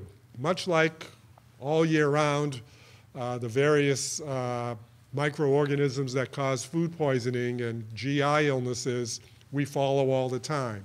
The illnesses that are caused by ticks and mosquitoes. They may be active more in the summer and fall and spring, but we follow them year round and we have lots of work to do with them. Every year we have to deal with flu shots and influenza season and the impact of the flu on the population. COVID will become like one of those groups. It will never go away. It will be something that people say, oh yeah, I had a case of the flu. Well, I had a case of the COVID, last week, and that's why you didn't see me, or what have you. It's going to become that way, and hopefully more and more people will be vaccinated, and there'll be a higher level of resistance. Kids will be able to be vaccinated because the trials will be over, and we'll find that there are vaccines that are safe and effective in that population, and that's the way the future will evolve. So I hope I've answered your question without being too wordy. Yes, thank you both. Appreciate it. That's all I had. John Dillon, VPR. Thank you. Governor, I was trying to get a sense of how you expect the legislature will review the big chunk of federal money that will be coming in. Do you think it's going to be? Do you expect you'll be dividing it up into tranches for legislative review? I know it comes in over time, 3 years, I think, for some of it. But we're in the middle of the session, and I'm trying to get a sense of what they'll be asked to do, whether you'll have a plan for some of the money initially, and so forth. Yeah, a couple of things, John. First of all, it's my understanding that the two bulks of dollars will be this year and next year. So we won't get it all in the next couple of months. So we'll have to work from there. Now, remember, as Senator Sanders had described, a lot of the money, let's say if it's $1.25 billion, a lot of that is going to be sent direct to Vermonters in terms of the $1,400 per person, and that's per family. I mean, per family as well is going to get an increased amount. So I'd say the bulk of the dollars is going directly to Vermonters, and then we're working our way through some of the details that we know about right now. But just again, keep in mind when Congress passes something, much like the legislature does, there are always rules that follow afterwards. When we received the first package, for instance, we found out over the period of months what the rules were going to be associated with the money that we're receiving. So we want to respect the process. I know some states, the governor has control of the money and can disperse it in any way they want. We wanted to respect the process in Vermont, the way we've done things, and work with the legislature on how to disperse whatever funds are available.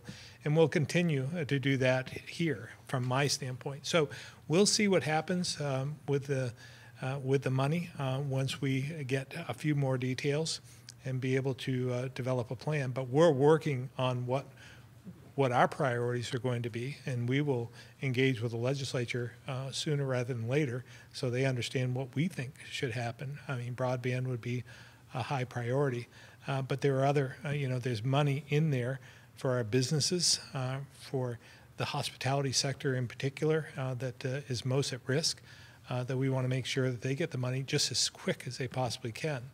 So time will tell, but hopefully we'll have more answers as the days and weeks progress. Thank you. Yeah, I know they're working on a broadband bill now, so would you advise the committee to wait and see if they can add more money to that bill, or Yeah, I would, yeah. a few months from now? It would be my recommendation to continue to work on that bill. You can always add money to it.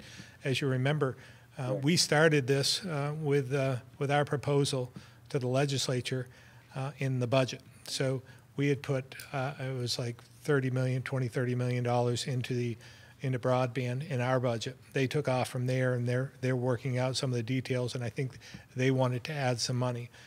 With this package coming through, and again, we'll have to see what the details are, we may want to add further.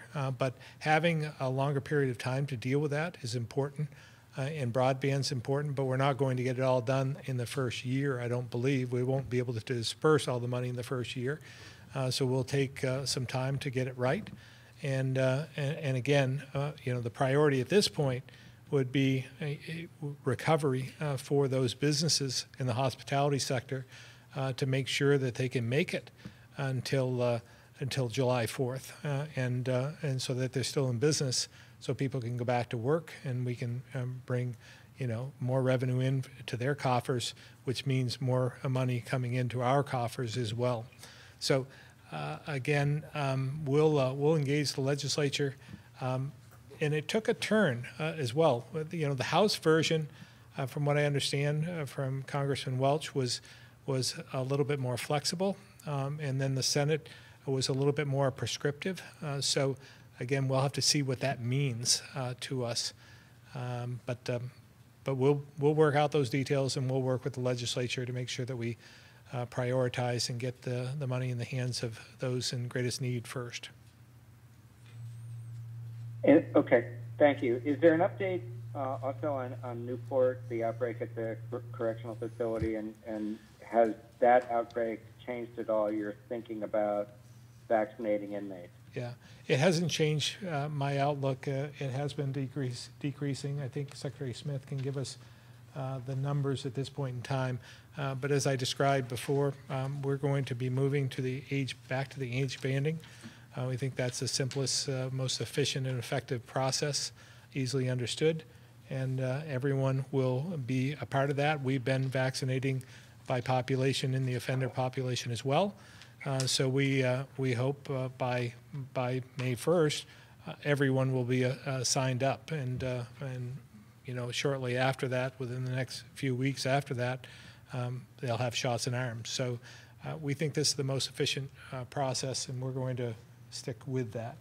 Secretary Smith.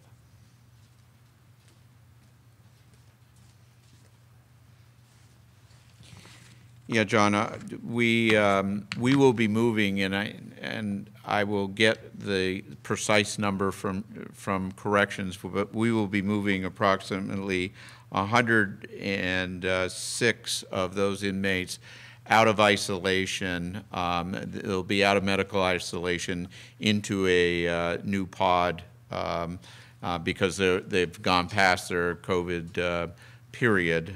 So we're going to be moving that population today. As the governor said, and I'll get that specific number to you, as the governor said, you know, we're in the process of vaccinating along with the various age bandings that we have done, and now that those with high-risk conditions are going to be vaccinated, we anticipate that there will be a number of inmates that will be falling into that category. I don't have the exact number now, but it's going to be much more than have been vaccinated so far. 37 in-state inmates have been vaccinated so far through the age banding, and we'll continue to do that through the high-risk conditions. But it will be quite a bit more than 37. Thank you both for your time. Tom, Compass, Vermont.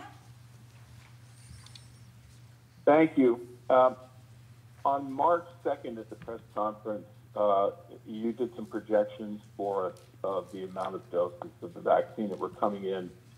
At that time, you had said that that first week in March, you expected 20,000 doses. followed in the second week by 25,000 doses, and then an expectation by the end of March to be to 35,000. Can you give us an update on what the latest projections are? Yeah, I don't know if that, we'll go back and take a look, but those aren't the numbers that I recall. So maybe Secretary Smith can clear that up. Yeah, Tom, we were talking about capacity and in those numbers, and that meant personnel and the capacity to administer vaccines. Those were, I said, we had expected to be able to administer 20,000 doses per week by March 15th, 25,000 doses per week, and by the end of the month, 35,000 doses per week. That is if we had the doses at the time. That is not, there's a difference there between the capacity to administer the doses and the actual doses. We have coming in, we think, next week, we think we have about, on the state side, about 16,660 doses coming into the state. Now, we had hoped that that was going to be more given the Johnson & Johnson, but we're going to just have to wait for the next couple of weeks, I guess, on Johnson & Johnson.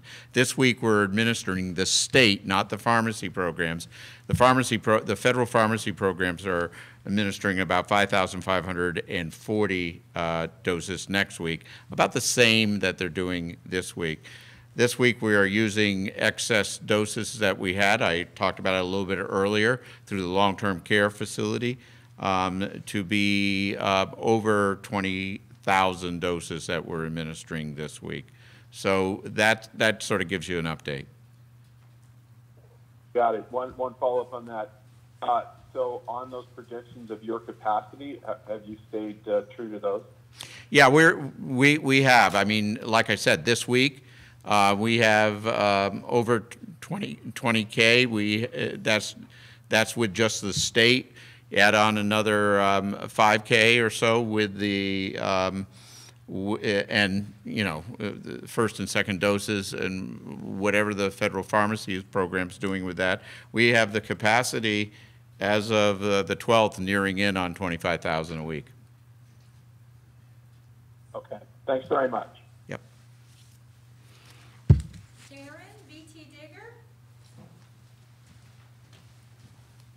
Hi. Earlier this week, the state announced an expansion of eligibility for BIPOC Vermonters to bring their household members to get vaccinated as well. And in response, I got some emails from BIPOC Vermonters saying, when, where, which clinics can I do this for? So I would just like to know, if you're just a BIPOC Vermonter who would like to participate in this program, how can you find out about it and get registered? Commissioner Levine. Well, thank you, and I'm glad that my comments were noticed about the program. So we've anticipated there would be some questions. I was careful in my comments previously to say that it was not beginning this week. So I hope I didn't set any unrealistic expectations for people. That will be in the ensuing weeks. We're currently working on coordinating our vaccine clinic events in partnership with community partners and pinning down the precise locations that these events will occur at. So I would just ask everybody to be patient and check the health department website for additional information when it becomes available. In the meantime, don't worry that your name isn't on a list, because there is no wait list. And do not try to walk into a clinic to get a vaccination as a walk-in, because that program is not going to be recognized at the clinic right now. Those are all by appointments. But clearly, individuals who want to take advantage of this program will be able to in these next several weeks. And we're just making sure all the details are pinned down. Some people ask, what populations qualify as a BIPOC Vermonter? And the answer to that is that if you self-identify as Black, Indigenous, or person of color and live in Vermont, you qualify for the program.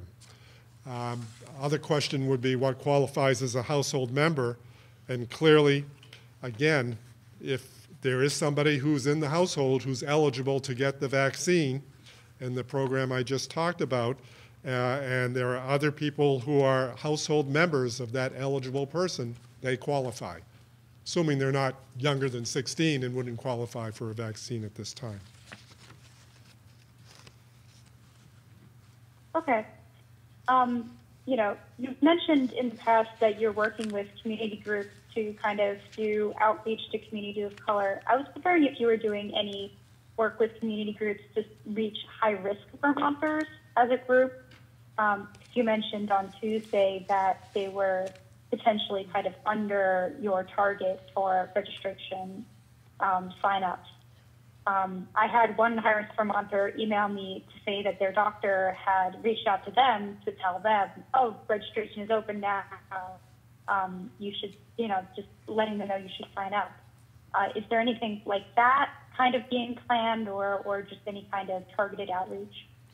Yeah, the main outreach we've had is actually over the course of these conferences when we've announced who qualifies in those groups. We've had on our website for quite some time what conditions qualify for those groups. And we've worked with the medical community, if you will, so that they can be informed as their patients ask them questions about if they qualify or not qualify. We haven't done a specific outreach to a specific disease condition, you know, like the American Heart Association for heart conditions or the Lung Association for COPD. And I don't think there is a need to, actually, because I think everyone in these groups has been waiting with bated breath, hoping that we would get to this band as quickly as possible because they've been so concerned about their own conditions all along. So that kind of communications I've been receiving are just making sure that the person has the right condition and wondering when their time will come. So we have not perceived there's a need for further engagement of groups. Mm-hmm. Yeah, I mean, I guess just the parallel thing I was thinking of is in England, of course, they have the NHS, which is a really convenient system for reaching out to people who qualify. Is there something like that in Vermont? I mean, I know the UVM Health Network has kind of a coordinated health system. Is that a possible route to take state? Right. You could, I suppose, use large databases of health information to connect with people. I just really don't think that that's been that important at this point in time. But I do want to take advantage of your question, though, to allow me to say that clearly there is opportunity for people who are in the high-risk condition group to still schedule appointments, and one should not be hesitant about it because we have a process for you, and it's pretty easy to do. So please make your voice heard and register on the site and schedule your appointment. Okay, thank you. Chris Roy, Newport Daily Express. Yes, thanks, Rebecca. Good afternoon. Now that the folks are getting vaccinated, is there any indication when the U.S.-Canadian border might start to reopen? And I'm also curious that how the state is going to collect information, if they're going to collect information for farm workers so they're not concerned about facing other legal problems. I might ask you to clarify the second question. The first question, I had asked that actually at the governor's conference call with the White House about what the plan was going to be in the future with the Canadian border. A number of us share borders with Canada, and wondering whether there's going to be some sort of a vaccine card or passport or something that might be utilized in the future. They didn't have a whole lot of information at that point. Obviously, this is a negotiation between the Canadian government and the federal government, and it doesn't involve the states. but I think it's not too soon to start thinking of that. I think we're still. I'm confident there'll be an extension, and we won't see the border opening up this month. But I think it might be the 23rd right now of March. That seems to be a recall of a date right at this point in time. But we'll see what happens. But it's clearly out of our hands. And maybe you could okay, great. Clarify the second and question. So far as the second question, no, I'm just wondering if when you collect information from migrant farm workers, what information you're going to collect from them, if any, so they don't face concerns about being deported or anything along those lines. Yeah, we're not anticipating collecting any information from them. Okay, great. Thank you. Maybe I'll just ask Commissioner Levine to elaborate. Yeah, I say exactly what the governor said about not collecting information, but also they fall into the groups that we actually work with our community partners to engage. So, so some of the migrant farm workers may live in a congregate setting, so they may be at higher risk of transmission of virus to one another and getting ill. So we certainly want them to get vaccinated, and that's part of the effort we're doing now. Beyond the traditional, if you will, BIPOC designation, since these migrant farm workers are from a variety of places in the world, we want to make sure that we are a trusted vaccinating entity to them. And we do that through the partner organizations we have who are advocating for them and working with them to make their lives as healthy and prosperous as possible while they're in our country. So we're connected with them and should not be seen as a threatening force, if you will, in terms of getting vaccinated. Okay, thank you. Joe, the Barton Chronicle. Good afternoon. I have a question that was sent to us by a reader who wanted to know whether the current outbreak at Northern State Correctional Facility does or should have an effect on the measures in place at local long-term care facilities to restrict or allow visitation. Well, from our standpoint, Joe, and I'll let others answer this, but that's why we went and, we did the age banding. We did the long-term care facilities, making sure that we were able to vaccinate that population, so they should be protected at this point. So I'm not sure that anything would change based on that information, but Secretary Smith. Joe, thanks for the question. I'm going to expand it a little bit because I think people should know that in our correctional facilities, we have a philosophy of test to suppress, which is being done, which is not being done throughout Vermont.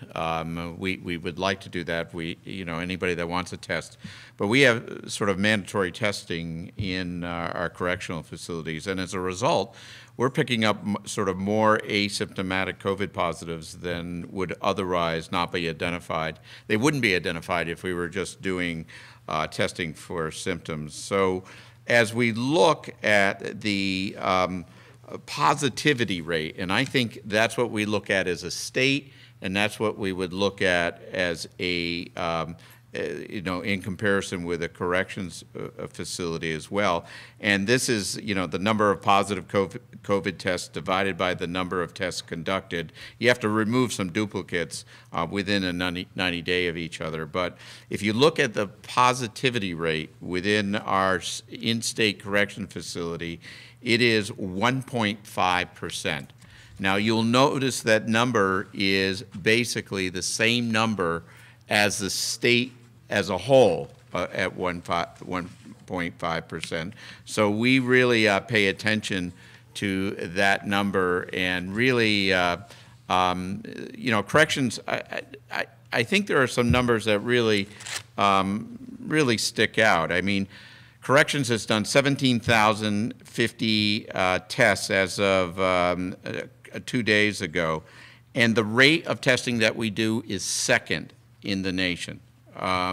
You know, we both do in-state and out-of-state, you know, in terms of positivity rate. And when you put both in-state and out-of-state, and of course we have out-of-state prisoners, we're the third lowest positivity rate in the nation, but we're missing out from being number one by 0.3% of a percent. So we're 0.3% behind. But looking at it apples to apples, there's very few states that have a unified correctional facility like we do. And if you look at the states that have a correctional facility like we do, you know, in the Northeast, for example, Rhode Island and Connecticut, but there's also Delaware and Hawaii and others. If you look at that, Vermont DOC has the lowest rate of COVID positives when compared to all other unified correction systems in the nation. And of course, we've had 0 deaths, and we've had a 0.5% hospitalization rate. We've had 2 out of 411 that have been hospitalized.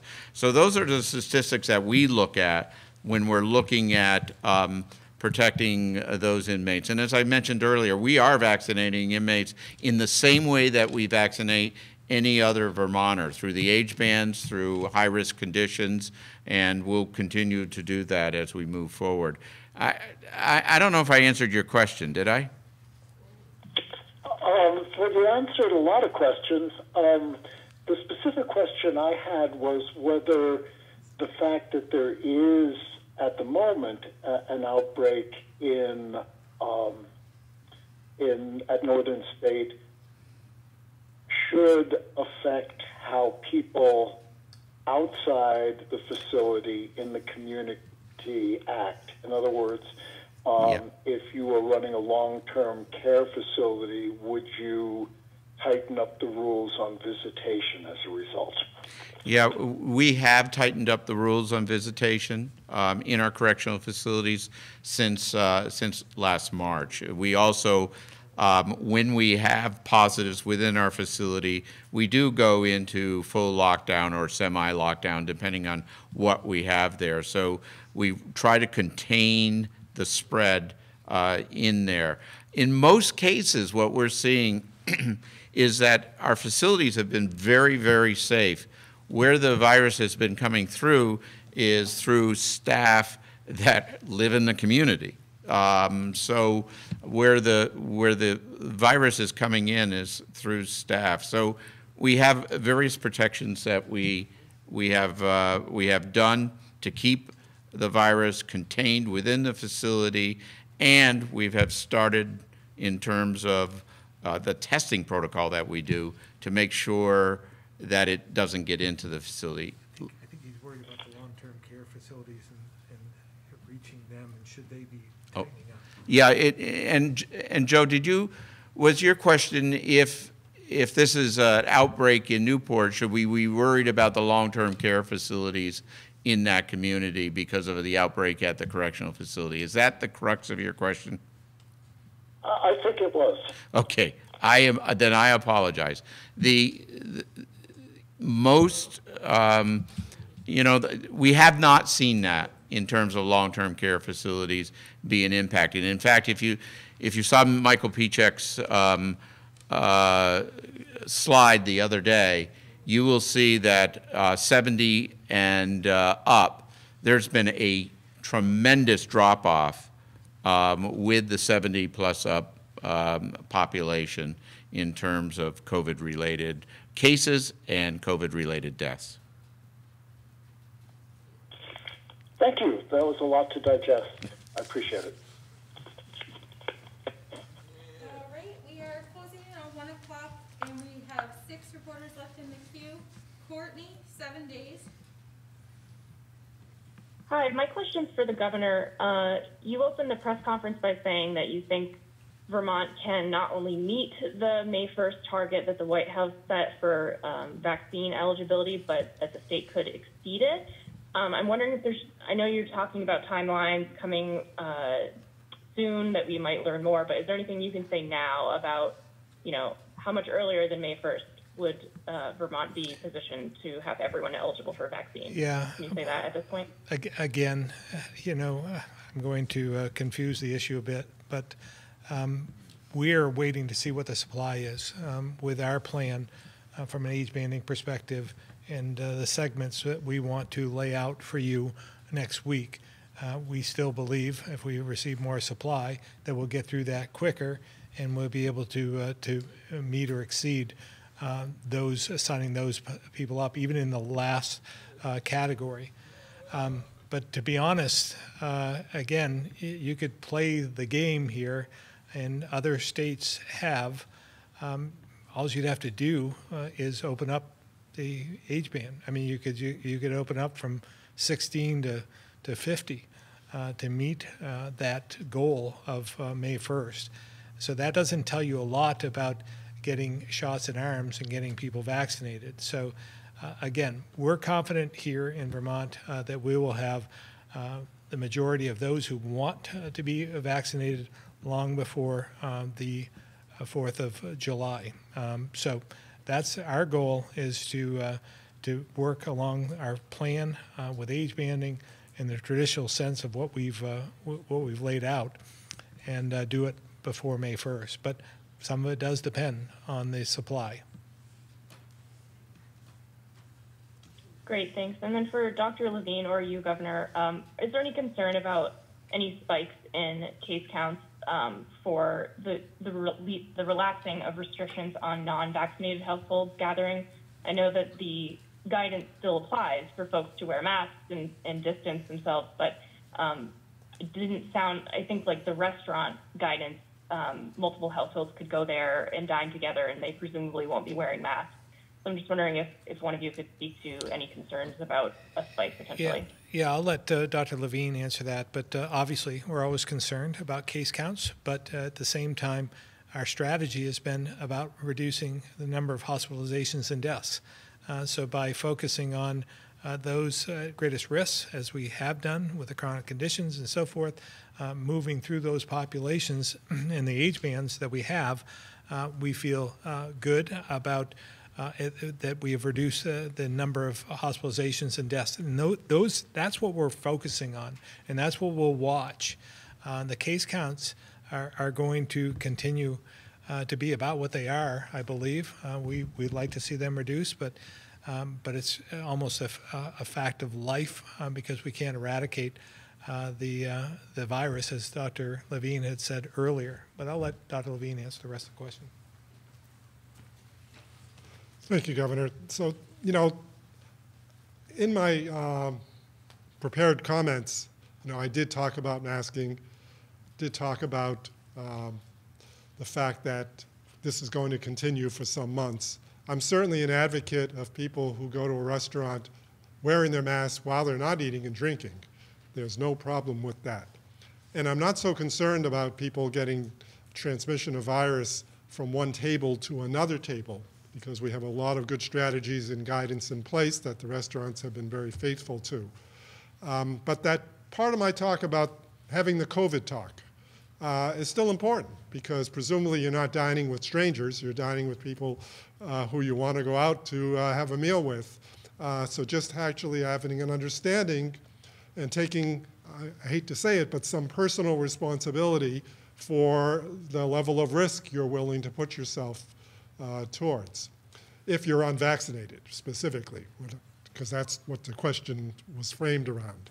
So clearly, you presumably know the other couples or families or individuals that you're dining with, and have a sense that this would be as safe an experience as it could be during the times we're in, and covered that at least in your own preliminary thinking or even in your discussions with them as you were making plans to meet them. So that's how I would look at that. Thanks, that's all for me. Guy Page, Chronicle of the Vermont State House.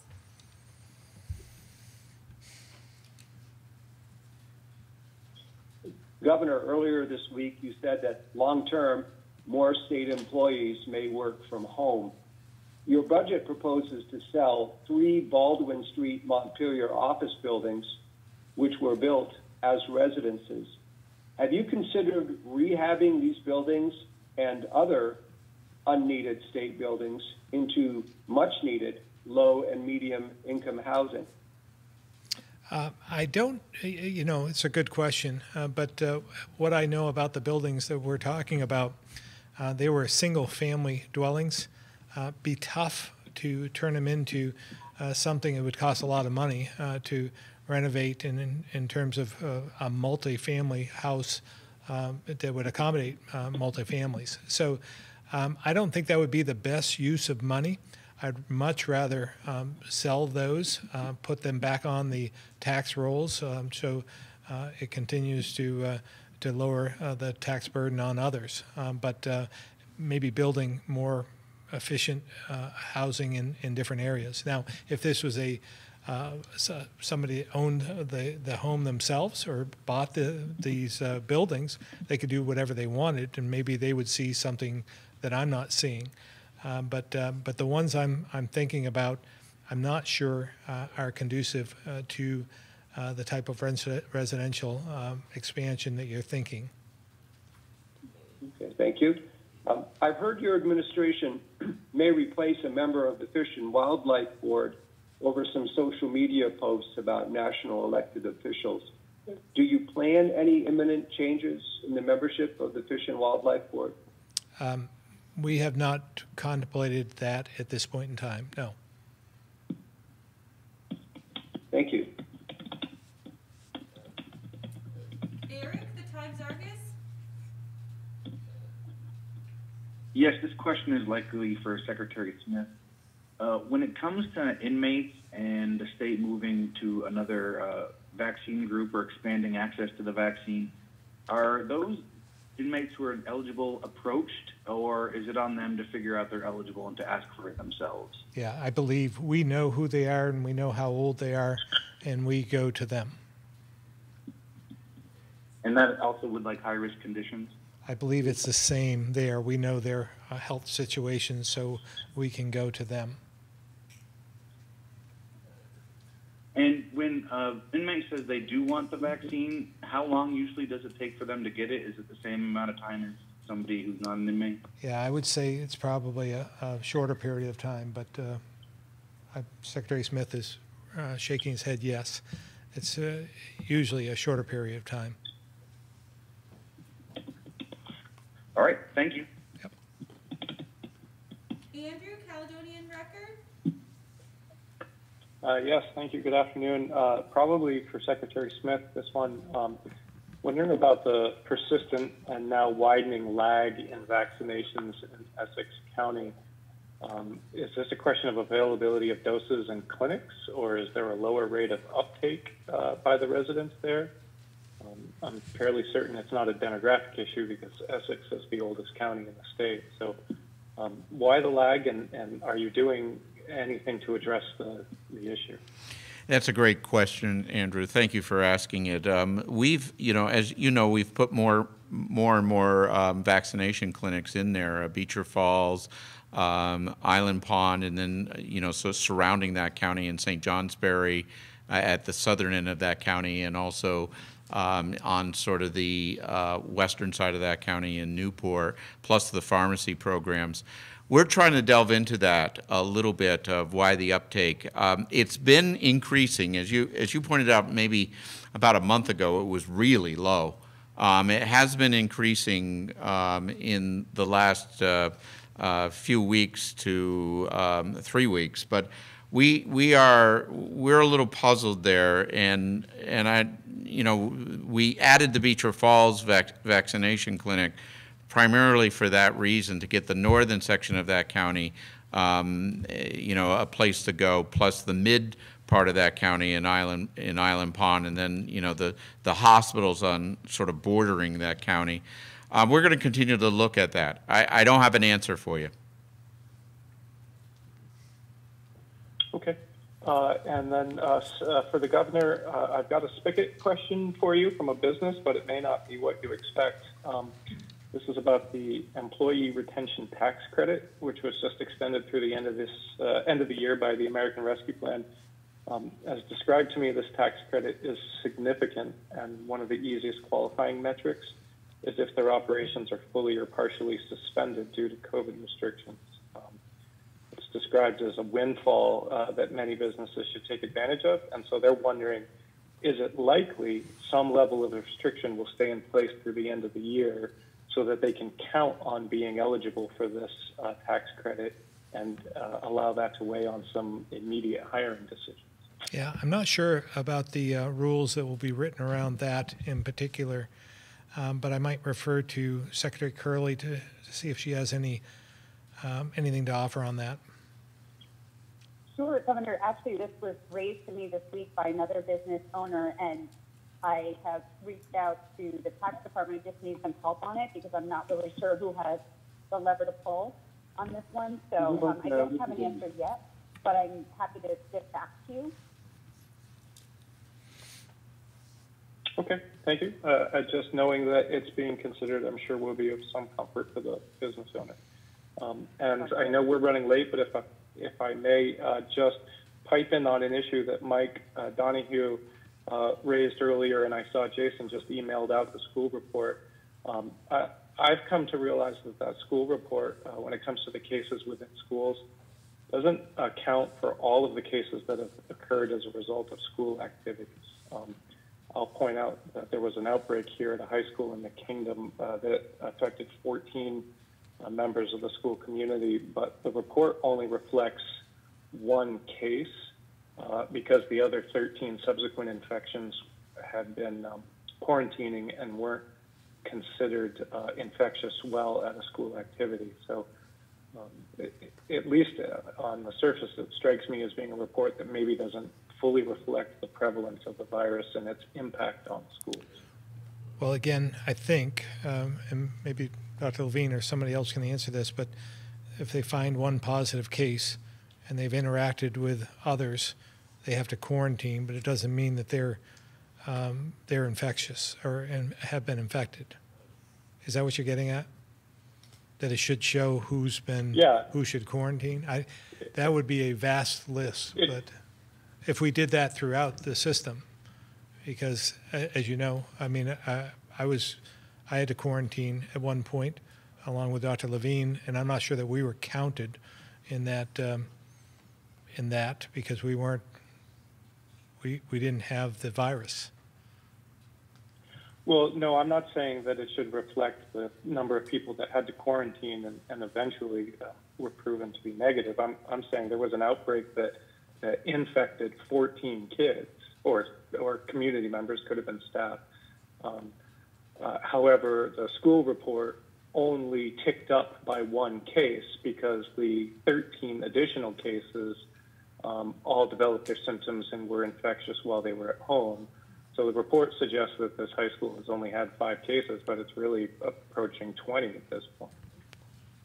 But again, yeah, it was. I'm just an outbreak, but the report doesn't show that. Yeah, I'm just wondering, did they get a test to determine they were indeed positive, I guess, or did they just have symptoms? Okay. Dr. Levine. Yes, on all counts. Yeah. So, this is Dr. Levine. So, obviously, the crux of the matter of what you're discussing is how much connection was there for the school environment and becoming a case, as opposed to people who were in a community, got infected, couldn't go to school because they were sick, but there was one student who was present in the school at a time when they may have been infectious.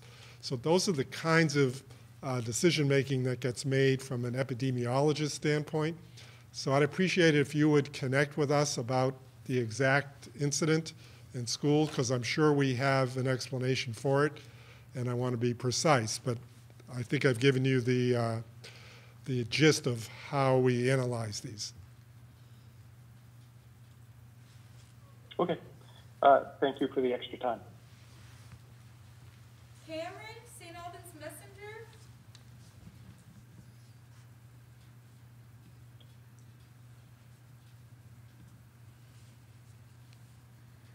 Hi, can you hear me? We can. Yes, this first question is for Dr. Levine. I have a couple of reader questions. First, being that if someone tests positive for COVID, how long should they wait before getting the vaccine? And is that any different if the person happens to have one of the high-risk conditions? Yeah, that's a great question. So first of all, it is important that if you've ever had COVID, and no matter when you've had COVID, that you still get the vaccine. But the answer to the first part of your question is that we want you to be well and resolved when you get the vaccine. So normally we would say to wait several weeks before you get the vaccine after you've had your illness and resolved all of your symptoms. And that doesn't change if you have an underlying condition No. or anything like that? No, I wouldn't qualify it with anything. No. Okay. My second question would be for Governor. So we recently in town here had the YMCA child care center close, which took away 38 slots for child care. You know, obviously it's a problem around the state, and you'd identified it during your State of the State speech, but I just want to know sort of where is the administration at on support for these child care centers and child care in general? I'm going to let Secretary Smith answer this one.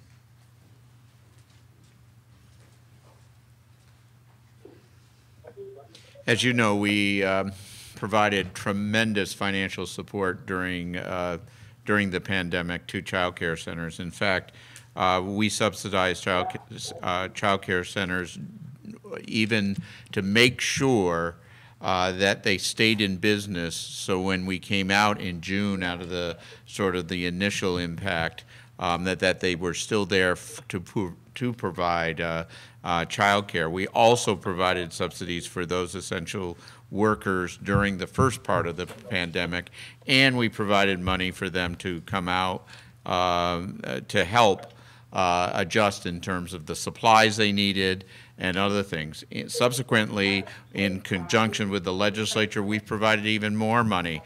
We're close to $42 million, and there are other areas that are looking to be funded as we move forward. There is a bill that's going through the legislature right now that has child care emphasis on it. The governor has been very, very clear that he wanted to make sure that this pandemic, we came out of it with a strong child care system, and we've done that. Nationwide, we're one of the ones that were recognized for what we did. Many states didn't even invest in their child care systems when the pandemic hit. We did not choose to go down that path. We went just the opposite way. We invested heavily into our child care system to make sure that it was stabilized and it was there for us when we needed it, when we started opening things back up. So I don't know the particular situation in St. Albans. I'll look into the particular situation in St. Albans. It concerns me when a child care center does close down. As you know, we created hubs as well for child care during the time we were opening up schools in September. A lot of investment into child care. Let me do this. Let me have my office reach out to you to find out the particulars of this, and we can go from there. Yeah, thank you. I don't misconstrue that. You know, I was by no means criticizing the child care response. I was just, it's a lot of concerned folks about that facility closing down around here. So I figured I'd flag it for you guys. Okay. No, we will look into it. How's that? Great. Thank you. That's all I have. Tommy, Stowe reporter.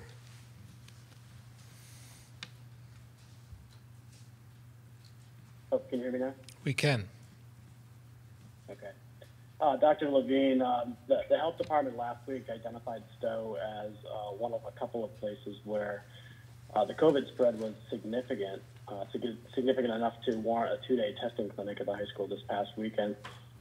Considering the town's aggressive adherence to pandemic regulations and what we're seeing seems to be a fairly high level of buy-in from the local population, the mystery is where the spread's coming from. Has the testing clinic over the weekend and or contact tracing in Stowe given any insight as to the cause of the spread, whether it's in-state or out-of-state folks, ski resort guests, bar, restaurant, diners? Yeah, fortunately, there were not abundant positive tests out of the weekend clinic, and there were actually less than 200 tests done. But that I'm not criticizing the number because, again, we're coming in a smaller area. But the bottom line is perhaps we're at the peak and are coming down, because when we look at our county data across all of Vermont, Lamoille County has kind of leveled off and not gone up, and it's not that far off from the average county in Vermont at this point. It was much more Stowe stood out more as a community that had a higher than expected caseload. So at this point in time, there's nothing about new cases that has guided us in any way that's going to be helpful. My hope is that we're seeing a decay in the rate of new cases occurring so that things will sort of take care of themselves, if you will, and Stowe and the rest of the county will just continue to assume the appearance of the rest of the state when it comes to case growth. Wish I could give you more than that, but nothing has turned out. Was the hypothesis that Stowe was an outlier because of being a big tourism town related, in comparison to the rest of the county? Yeah, that's always a potential hypothesis, and certainly was one of them. And that has neither been proven or disproven at this time. And the only data we have is the Bromley and Mount Stratton data that didn't really implicate out-of-state disease vectoring as being a super prominent role in the cases that they were seeing. But I can't necessarily apply that directly to Stowe. Thank you. And if I may, again, Governor, acknowledging what you said earlier about the large list of workers who feel like they ought to be prioritized for vaccinations and how you hope everyone can be signed up by May, I would be remiss if I didn't pass along the concerns of restaurant workers here in Stowe, of which we have a lot and of which I'm getting a lot of concerns from. Several Stowe restaurants have had to close down temporarily due to COVID exposure, and a lot of people are saying that's just the right thing to do. They're not permanent closures. They're weekend closures. But what I hear from a lot of restaurant workers is these are restaurant workers largely front of the house who work for tips, rely mostly on tips, working among mostly maskless diners. So what kind of message would you deliver to the restaurant workers who have to go in every day to work for tips and the people they're serving don't wear masks? Yeah, well, again, I have an extreme amount of sympathy for them, respect for them, and what they've had to endure, what all Vermonters have had to endure over the last year. We were able to get through the first part of that, 11 months, 10, 11 months without a vaccine. And we're just going to have to be as cautious as possible and get through the next 6 to 8 weeks. So that's all I can offer. Every single sector can make an argument as to why they should be put to the front of the line. And if we did that for every single sector, we wouldn't get through this as quick as I believe we'll get through it, as if we do it with a clear, concise plan of age banding. So, sympathetic, but at the same time, I just think this is the right path forward, and just be as careful as possible, and we'll get through it. We'll get through it. Thank you. That's it. I won't hold up the end of the caboose any longer. Thanks, everyone. Thanks. That's it. Okay. Well, thank you very much, and we'll see you again on Tuesday.